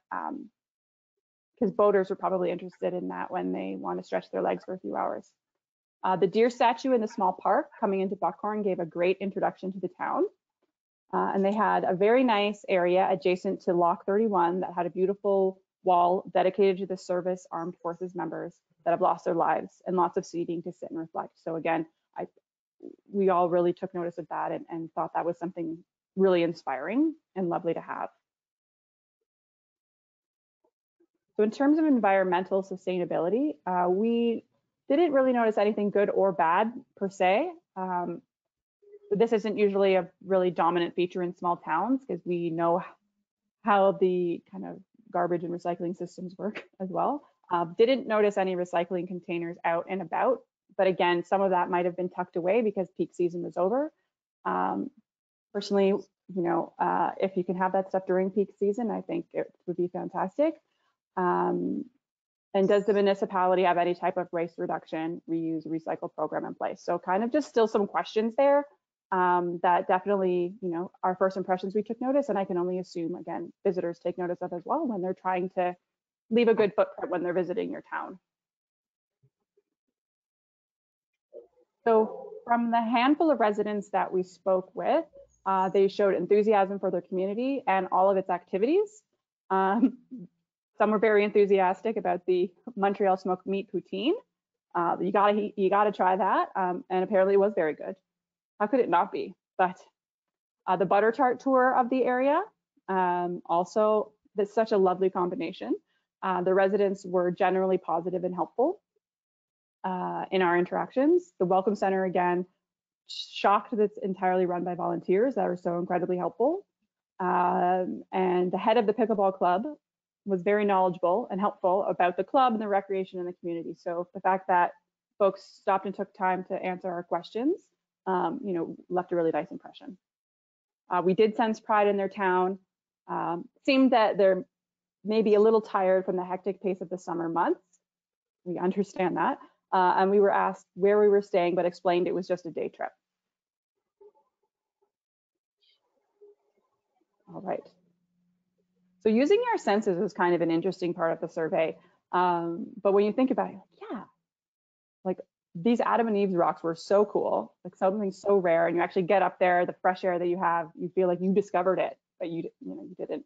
The bronze buckhorn deer, again, really stands out.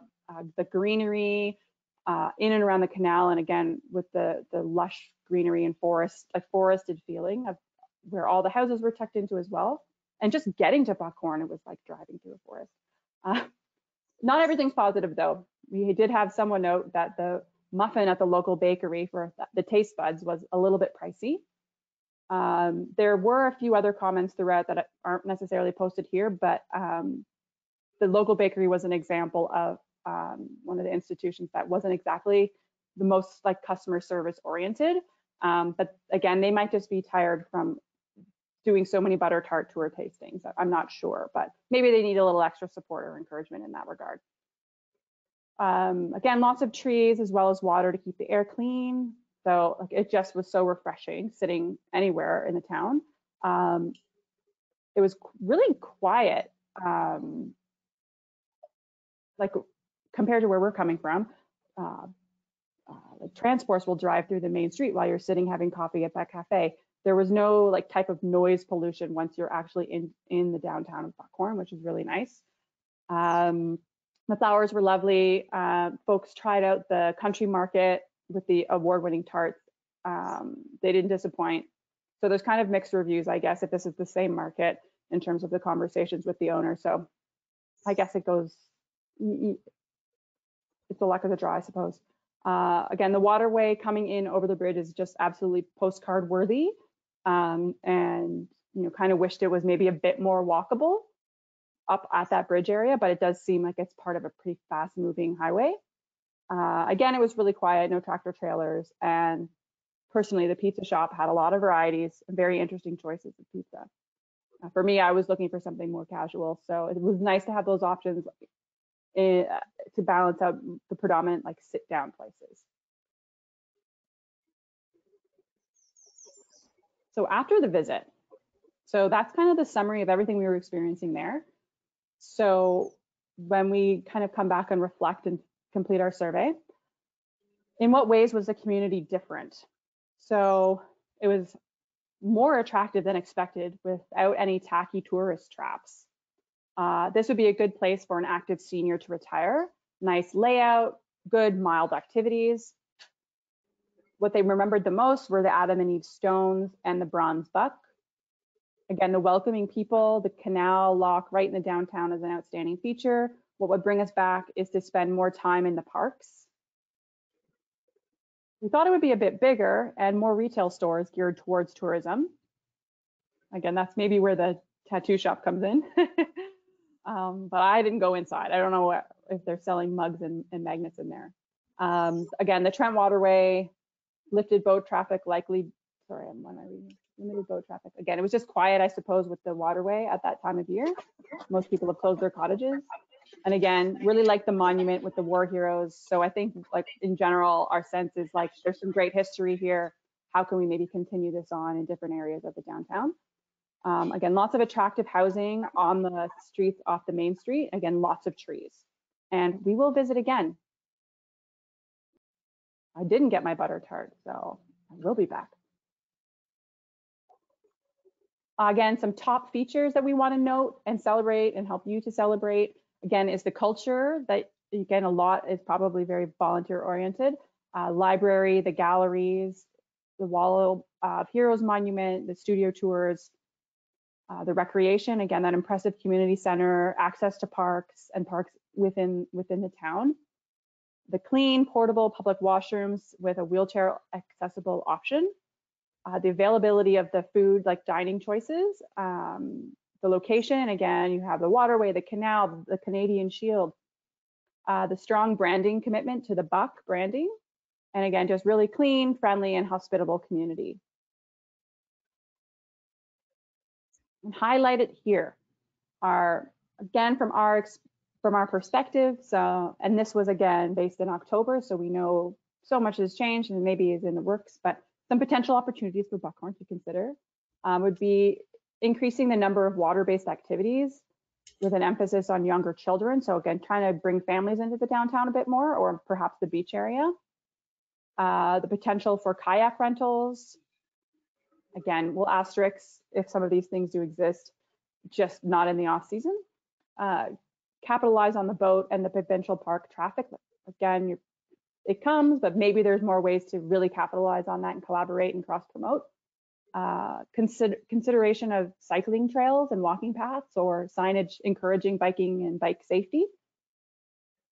Better and more consistent signage to the main attractions. Perhaps consider a shop and eat local program. Again, there's so many different dining establishments that have praiseworthy food and local food producers perhaps there can be, again, ways to come together a bit more. An increased focus, again, on heritage and the Indigenous origins. So again, community walking tours or historical walking tours, more local advertising of these types of historical significant areas. And Buckhorn has a few strong anchor attractions, which could be enhanced by targeted business development. So you could consider mini putt and other family-friendly activities, something that you might just be able to put together and take apart when the season's over. A reuse, a thrift store, an antique shop, specialty shops in that downtown core.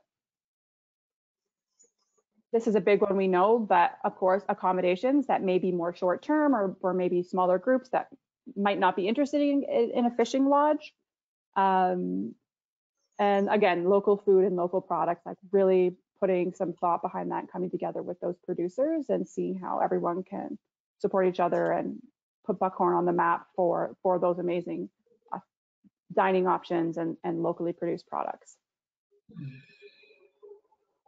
And biggest challenges, and I mean, I'm sure you would add more to this list because that's how it feels for sure. And it changes every day. Some biggest challenges we assume facing Buckhorn based on our perspective was becoming a suburb of Peterborough.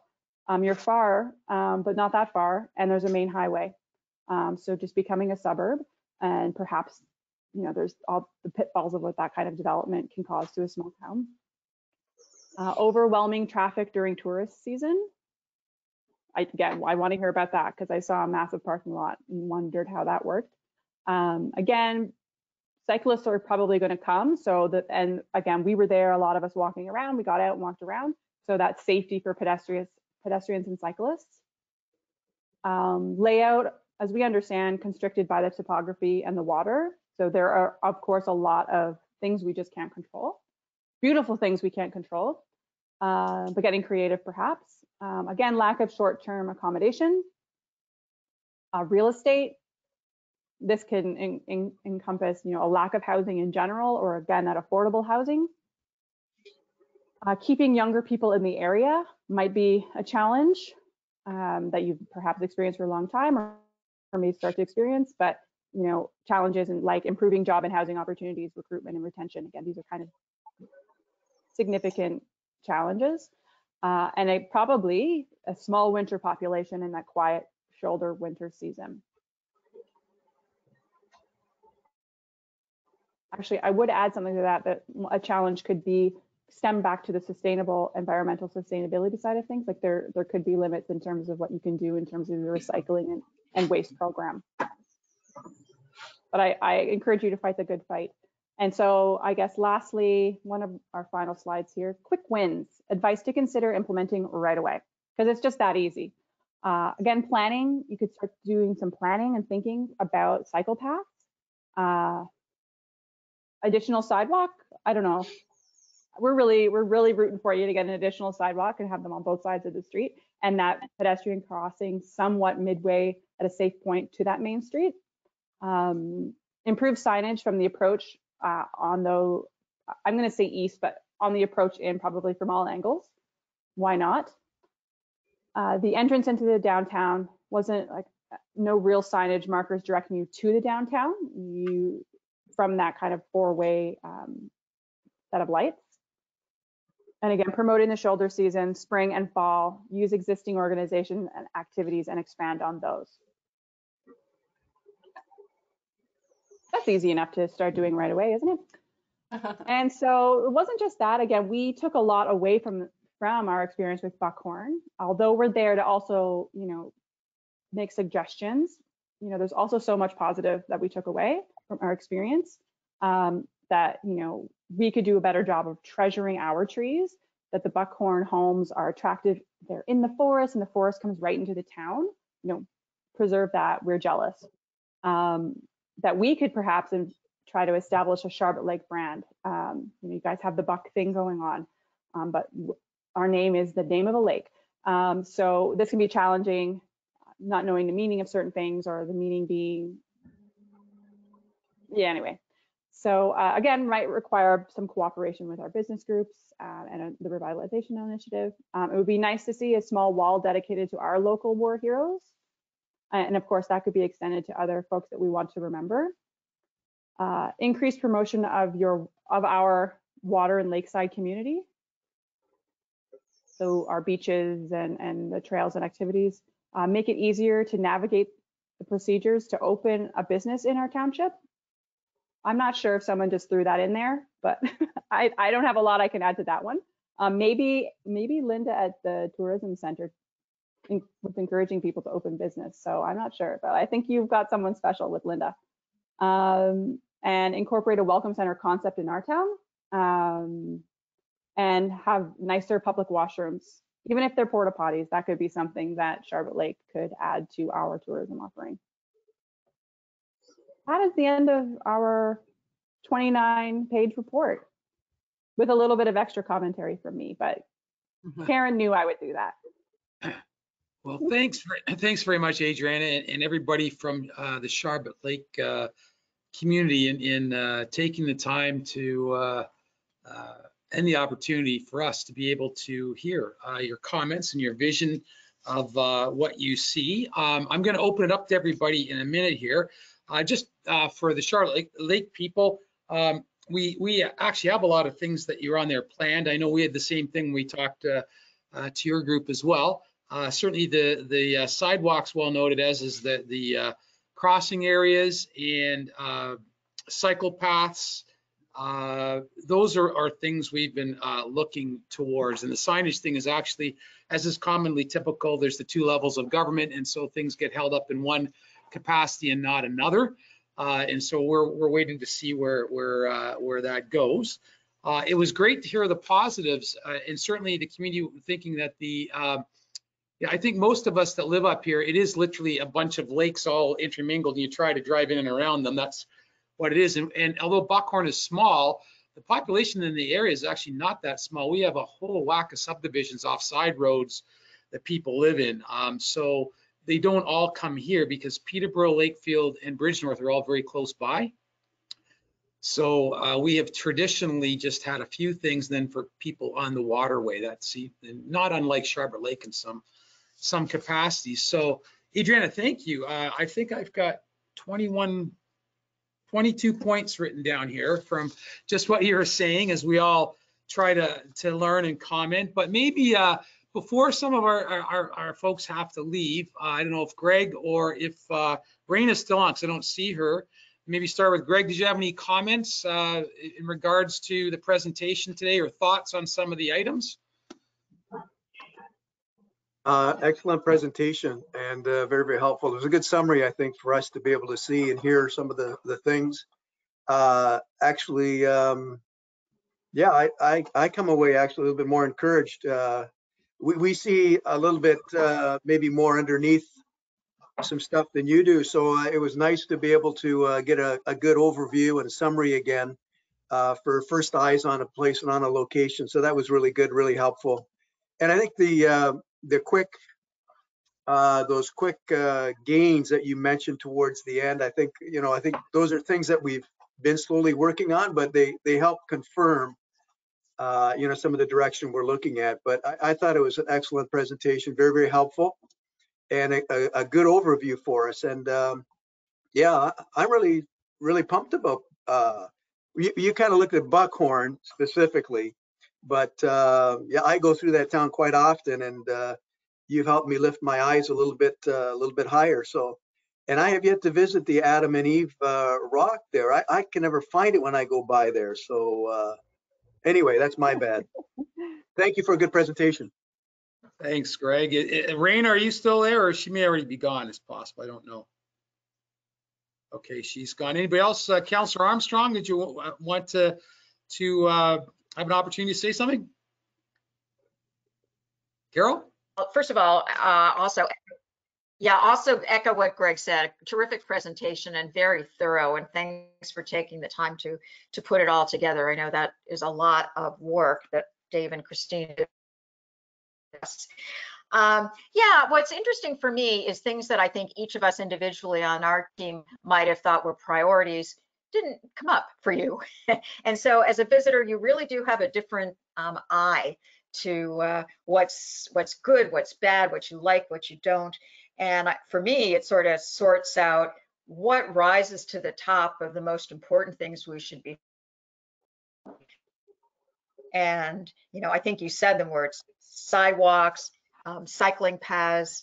We do have an open space master plan consulting report being done right now. And I think that will help us a lot with the active living, you know, cycling paths, walking paths, sidewalks, etc. So, you know, hopefully that can fold into the study that they do. What else? I like to hear you talk about our washrooms, because washrooms and garbage are two things that you absolutely need in an area for visitors that you think, you know, you sort of ignore. But love the idea about recycling containers. That's also a quick win, I think. So I wrote that one down. So I won't continue because I'm just repeating a lot of the things that you said. But again, I think what it really did for me was, you know, prioritize what's important.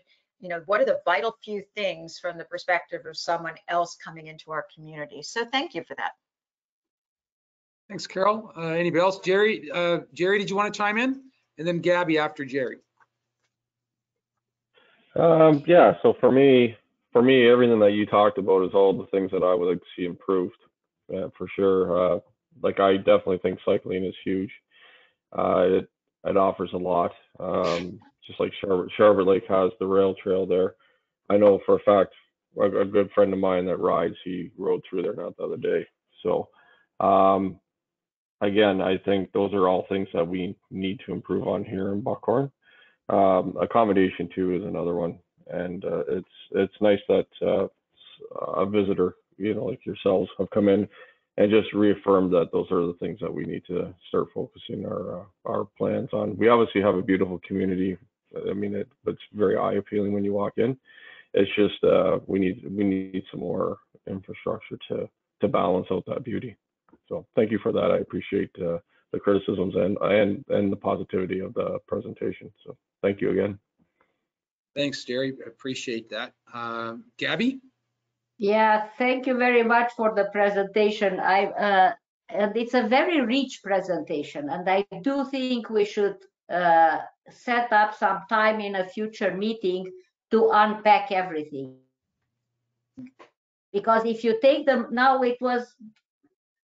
it's a lot, but if we take them one by one, we're gonna find clear ways like short-term accommodation, but we might find some just starting of a new road for economic development in some of those. It's really worth spending some time as a team and going through everything again, one by one, and discussing.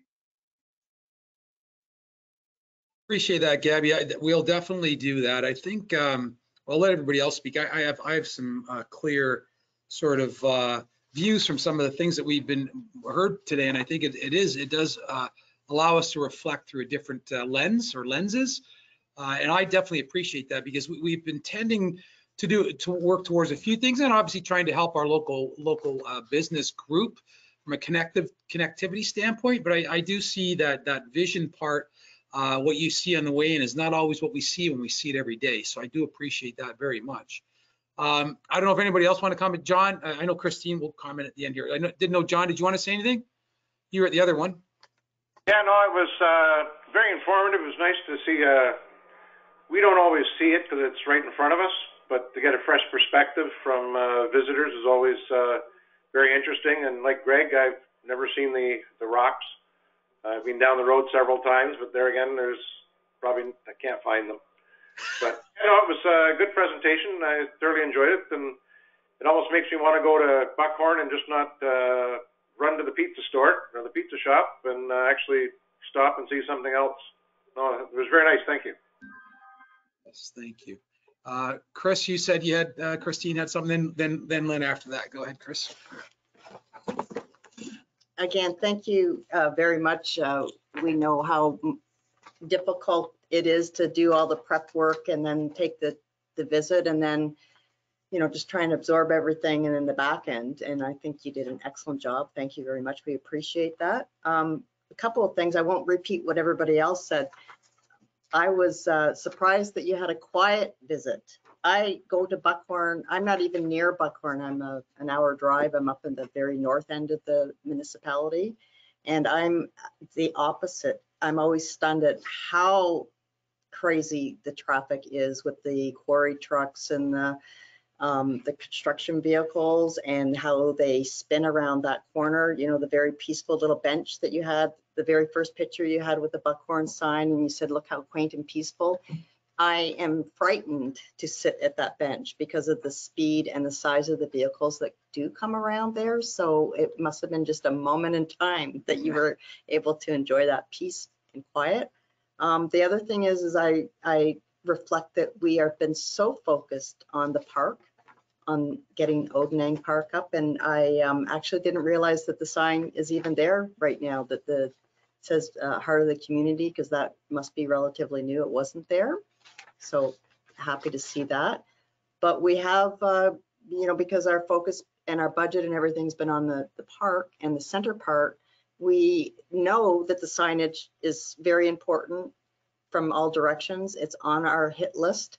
It just sort of keeps getting moved forward because we do know it's going to be a very lengthy process in order to come up with the design, the approvals, and the costing. So it just sort of keeps kind of moving down on the priority, but it reminds us that it is a priority. It really is. Despite the fact that we do know, because it is a beautiful area, people are going to come in anyways, and word of mouth, but it is nice to have a welcoming signs coming into the community.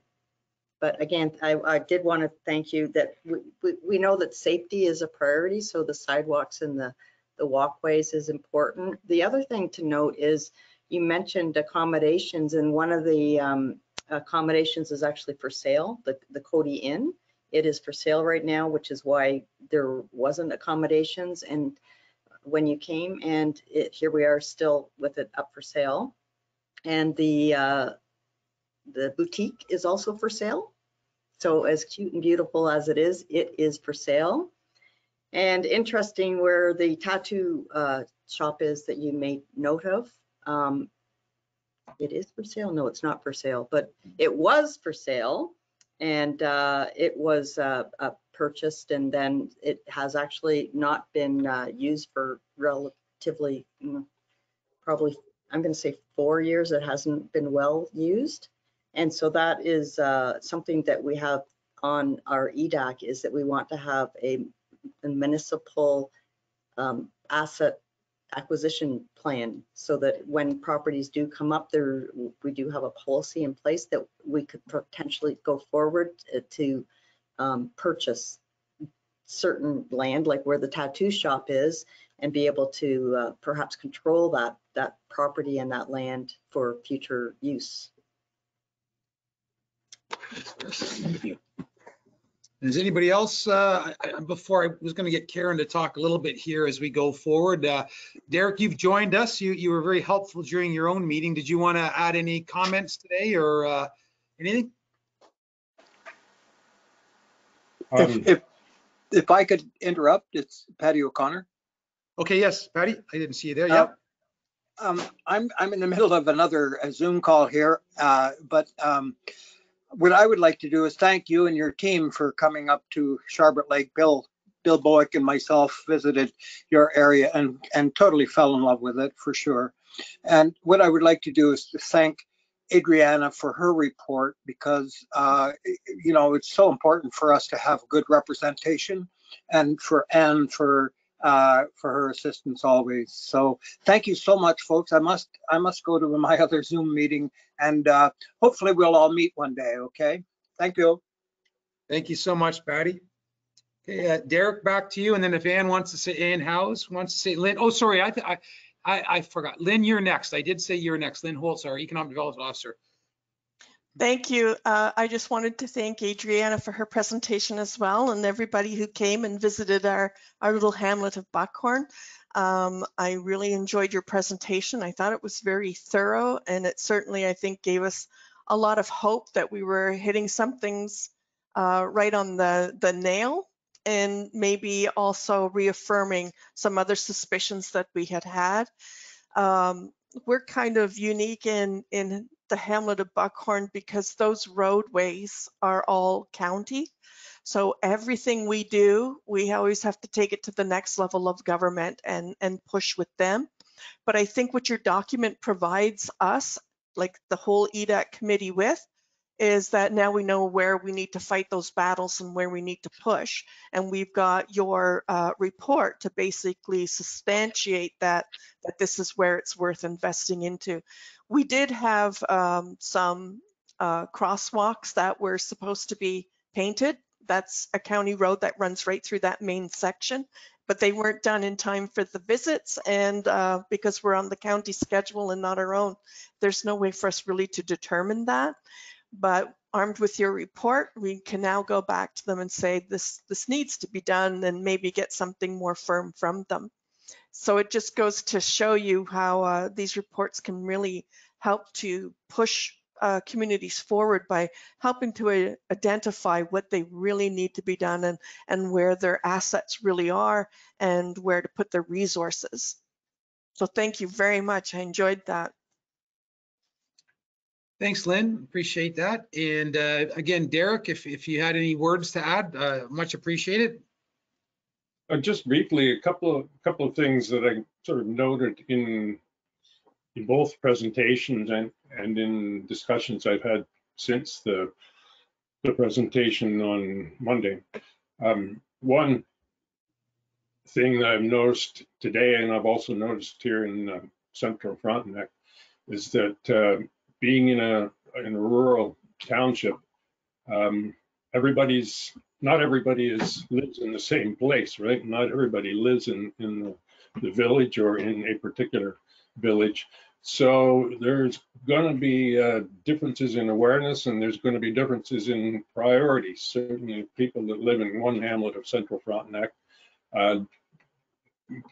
not uncommon for them to object to development ideas that are going to cost money for the village of Charlotte Lake. The other thing is even within the village, people have different priorities. You guys raised the question of does Charlotte Lake really want tourism? It kind of seems sometimes like they're not doing everything they could do to encourage tourism. And I mentioned that comment to some of the members of my Railway Heritage Society, which runs the Railway Heritage Park in Charlotte Lake, and they said, no, we don't want tourism. That's exactly the point.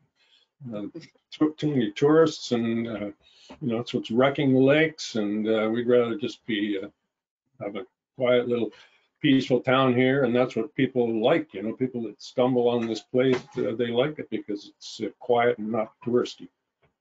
So there's different priorities. Very well taken, Derek. I think we had a really good discussion about that at the Charlotte Lake meeting, and I know for me, I mean, it comes down to the essence of this is in essence an argument or a question. Are you the gatekeepers of land and maintenance workers of the land and water that we are responsible for in our areas? And I do believe we are. And, I'm also a believer that too much of tourism or too much of a large influx would be bad for managing that. But I think that there's a balance in there, and that's where the question lies is, are you a tourist town on the Trent Severn, or are you a village of residents and communities that happens to be on the the Trent Severn, and where those efforts go is something that I think communities should openly discuss and come up with plans for. I think that's the safest way, because unfortunately for us, we live within the sphere of the GTA, and the growth perspectives, even though we're not an area seeded for growth, is still quite high considering the total population we have here, and that's just proximity to 11 million people. That's the difference in that sort of thing. Ann Howes, did you want to add anything? I didn't give you the chance to talk earlier. Yeah, no, that's fine. I mean, I think my husband and I were probably the last of our group to visit. We came the weekend after Thanksgiving. So I know it's a whole different ballgame being out of the prime time of your season like it is here. So, you know, we were probably one of those people that went on about the ample parking. Plus we were there on a weekend opposed to being able to visit during, which is probably why we didn't see, you know, the construction vehicles. And but we did notice the recent sidewalks, and wondered if there was more to come. I'm surprised that the county controls that road that goes right through your downtown. I was surprised to hear that. It was it was always my impression that the county always had way more money than you know, your local municipalities, but I guess it'll be a work in progress. Really, yeah, I was just listening, interesting to Derek, because I'm born and raised here in Charlotte Lake, and I had a business for a long time, and of course it was, you know, predominantly successful based on the tourism, right, that came, the location of the 2 provincial parks. But I've always felt that there were lots, and I really apologize for missing the presentation on Monday. I would have loved to have been a part of it. I find that almost as interesting, or would find it as interesting as, so I'm hoping to get a recording of it. But I've always felt that we've had some jewels here that have never really been capitalized on, like our local beach. And so I'm sorry to have heard that people aren't on board with the tourism for here in Charlotte Lake. I think sometimes with our aging population, that is going to be our future, so that, you know, the businesses that are here will survive, and hopefully we will gain more. But yeah, I hope that Buckhorn is successful in everything that they go forth with and we're certainly will enjoy going back and maybe in July opposed to the latter part of October. Well, thanks, Ann. I don't want to belabor this. I know some of you have to go, and we actually have some official things to do here. We're going to have to receive the report. But before we do, I think, Karen, I want to hear from you just about where we are and the next steps. I mean, we know what they are, but just so everybody kind of knows where we're at. And we will do our diligence at this and to sift through all of the fine information and try to provide our council with the best picture and snapshot of this that we can. And hopefully we can move forward on some of these things. Thanks, Karen.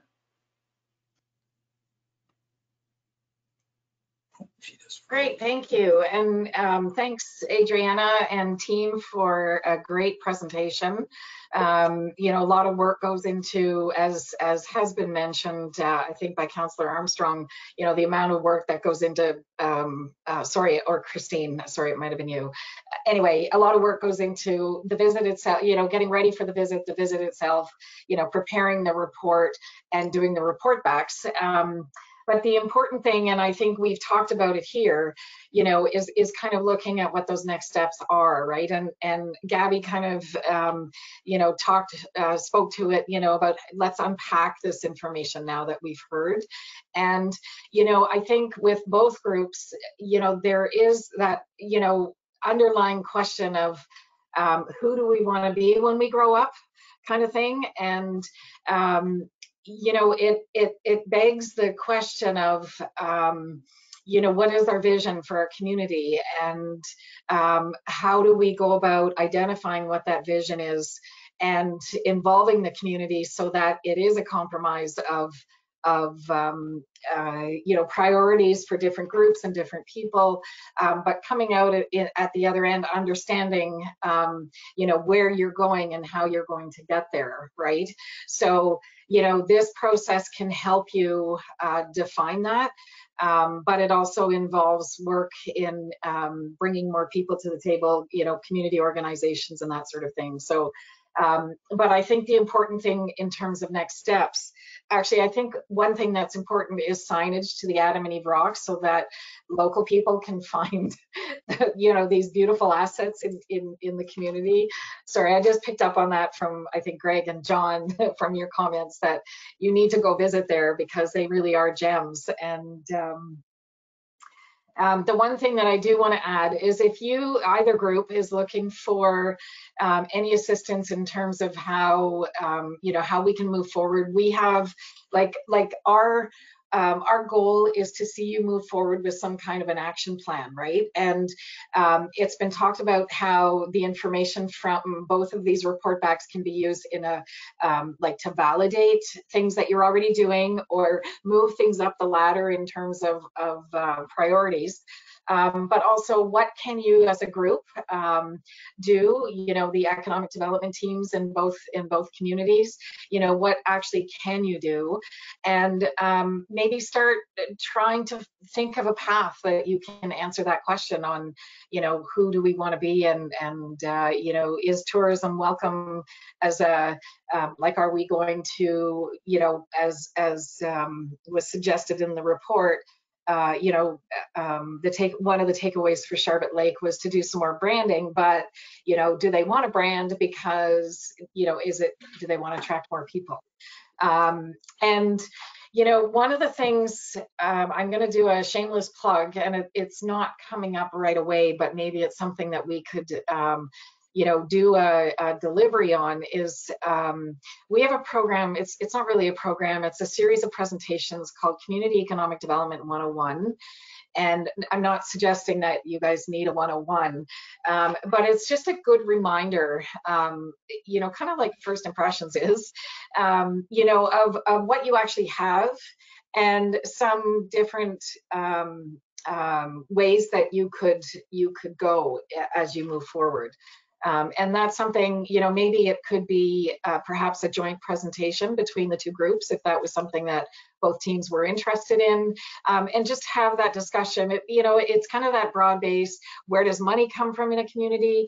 We always use an analogy called the leaky bucket model because, money is constantly leaving our communities. And so what are the ways that we can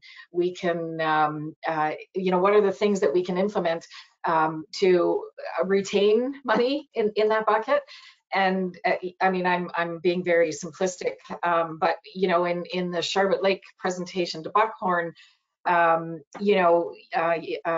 it was suggested that a shop local program and support local food, all of that is one way that you can keep money in your community. Anyway, I'm digressing a little bit, but there are some opportunities in terms of moving forward with action planning. There is an opportunity for that kind of high level overview presentation for CED 101. And also, moving forward for both teams, if you feel that you would like some guidance from us, we're happy to work with you moving forward and maybe help you build a bit of a framework on how to create that action plan or what your next steps might be. So, please remember, we're here. So, and happy to help you kind of move to the next phase. Okay, thanks very much, Karen. That's our plan. I figured today, a lot of these things, just like the presentation to Sharbot Lake, we suspected, and there's other things that have given us pause for reflection, I think, on where we're going. But I think that I would like to have the committee, even now or going forward, certainly from the position of the chair, remaining involved in this type of connection, certainly with OMAFRA and with our Sharbot Lake partners, because to be fair, they're probably 10 or 12 years ahead of us in the sort of moving forward in your small nodal community sort of process. And so there's assistance to us and lessons to be learned on both sides there. Derek has made me aware of a few in our discussion the other day, and I do appreciate that very much. To Adriana, thank you for the presentation today, Adriana. It meant a lot to us. And I don't know if you had any final comments. We have to accept your your presentation shortly. So before we do, I wanted to just give you a chance to speak. And then Christine, you can go next. Sure. I mean, it was a labor for the entire group, and our community is so passionate about our local community. And as you can see, the volunteerism there to hop in the car and make a long drive to try to kind of return the favor or also open their perspective. And so I thought that was really neat, and hopefully these communities can continue to check in with each other and learn from one another. I'm somewhat new to the community building realm, but as you know, you're here because it is something you're passionate about and it is rewarding, but it is a long game. Someone reminded me of that early on when I was trying to do all of these things all at once, and it's a long game. So do remember that. I'm sure you're all quite aware, but it seems like you've got a really balanced group. And again, there's a lot to dig back into, and it doesn't all have to happen overnight.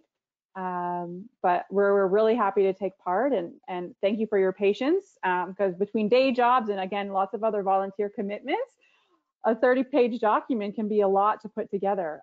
But everyone rolled up their sleeves, and this was a really good balance of everything that really stood out to us. And that's really, like I said, what it is. It stands out as our first impression, but as we know, as Christine mentioned, there are so many different ways that this place actually, like what makes it the identity of Buckhorn. So I will just mention that, like as Karen can provide links and access to so many resources and webinars, just things that kind of keep you learning, keep your mind open, like to the concept of placemaking, for example, that it's not all about like tourism, but like for your residents and people there to feel a sense of place, and adding signage does something like that. So there's a lot of ways where it's not all just about tourism and driving that economy, but about pride in your community. So again, lean on Karen. She's been so influential in my career path. I now am with a regional tourism organization, RTO 11, which is the Ontario's Highlands. We kind of neighbor with, I believe you are in RTO 8, but they're also, your regional tourism organizations are also another type of kind of arm's length government support service that are worth signing up for their newsletters and following as well, because there can be really great opportunities to leverage their funding or learn and like live out some of their best practices in terms of doing tourism, but in like a sustainable way. So there's a lot of resources out there, and everyone wants to do tourism the right way. If that's, again, something that you want to do, just know that it's not all, we're not trying to turn anything into Niagara Falls. There's a lot of great ways to do things in like a sustainable long-term way. So best of luck. Thank you, Adriana. Thank you very much. And Christine, you had one quick question, I think, of Adriana. Sorry, I did, Adriana. The one thing that I expected that you would have as part of your observation is a no notable playground. And that actually is one of our priorities for 2022, is to get a playground into Odenang Park. And that is actually progressing. And also the build of a pavilion in the park as well, because we actually didn't have one, and that was one of the main reasons of building the park, was to get those pieces into the park. And just wondered if you'd had observed that, thought about that, discussed any of that, because they're missing. I'm not going to try to speak for everybody, but I think the park was so lovely. Like the grass was such high quality. It just seemed like a nice place to maybe put a blanket down and relax. I think being so close to the water, maybe it was assumed like people don't want their kids playing right there. But I think there are some notes in our presentation about like the lack of activities for children or for families. So of course, having a bit more of a hub within the park would probably help check those boxes, because that programming would likely be geared towards that audience. So that's just kind of like off the top of my head. But I didn't notice that it was missing. I think when I put myself back there, it was, again, you're close to the water. So again, safety, right? Like if there wasn't a beach kind of going into, like I know in Charlotte Lake, for example, it's really shallow at first. So kids can get away from you, and it's, you want to chase them, but it's not like, I couldn't tell you how deep the water is there. So I think it didn't shock me that there wasn't a playground. And there was also the parking lot and the pub. So I personally didn't think it was missing, but I think, of course, a small play structure would probably be lovely. And I mean, I also noticed, I think up at the recreation center in the school, there were playgrounds there. But I guess it's not on my radar. And maybe that's a gap in our group, in that well, I don't have children, or, you know, people don't have grandchildren that are close by, or just weren't kind of on that thought process. But I'm sure if there were a bit more in our group, something like that may have come up a little bit more than it did. Okay. Thanks, Adrian. Appreciate that. I don't know if anybody else has anything else to say before we start to work to close here, and just to follow proper protocol, because this is our meeting. We do need to receive the report. Is that correct? Yes, please. Okay, so I need a motion from one of our members to receive the report from Sharbert Lake. Councillor Armstrong, a seconder. John Wright, and a show of hands, all those in favor? Okay, and duly noted, unanimous. And thank you, everyone from Sharbert Lake, for attending today. We've got lots of work to do to go back and look at some things, but we'll do that. And we look forward to having some other opportunities with you beyond what this one is. We can look back towards, you can certainly look back towards the Buckhorn Group for support, and it sounds like we can look back to you as well. Thank you all for attending, and till next time, thank you. Bye now. Thank you. Okay. And our group, we just have to close our meeting out, folks, once everyone's gone. So our next meeting is July the 11th. Thank you all for participating in this. I know it was not easy for some, you know, Jerry in particular, Greg had and Raina all had some conflicts. So I really appreciate the effort to get out today. I hope we can learn from this in detail. We'll go over the notes. We'll set up a meeting for it, and we'll do that. But for now, I need someone to make a motion to adjourn. Christine, seconder. John, and a show of hands. All those in favor? Thank you, everybody, and thanks all the staff that stayed around to help us today. Thank you so much. And Thank to you too, you. Pat. Take Bye, care. everyone. Talk Thanks, soon. Bye. Bye now. Take care.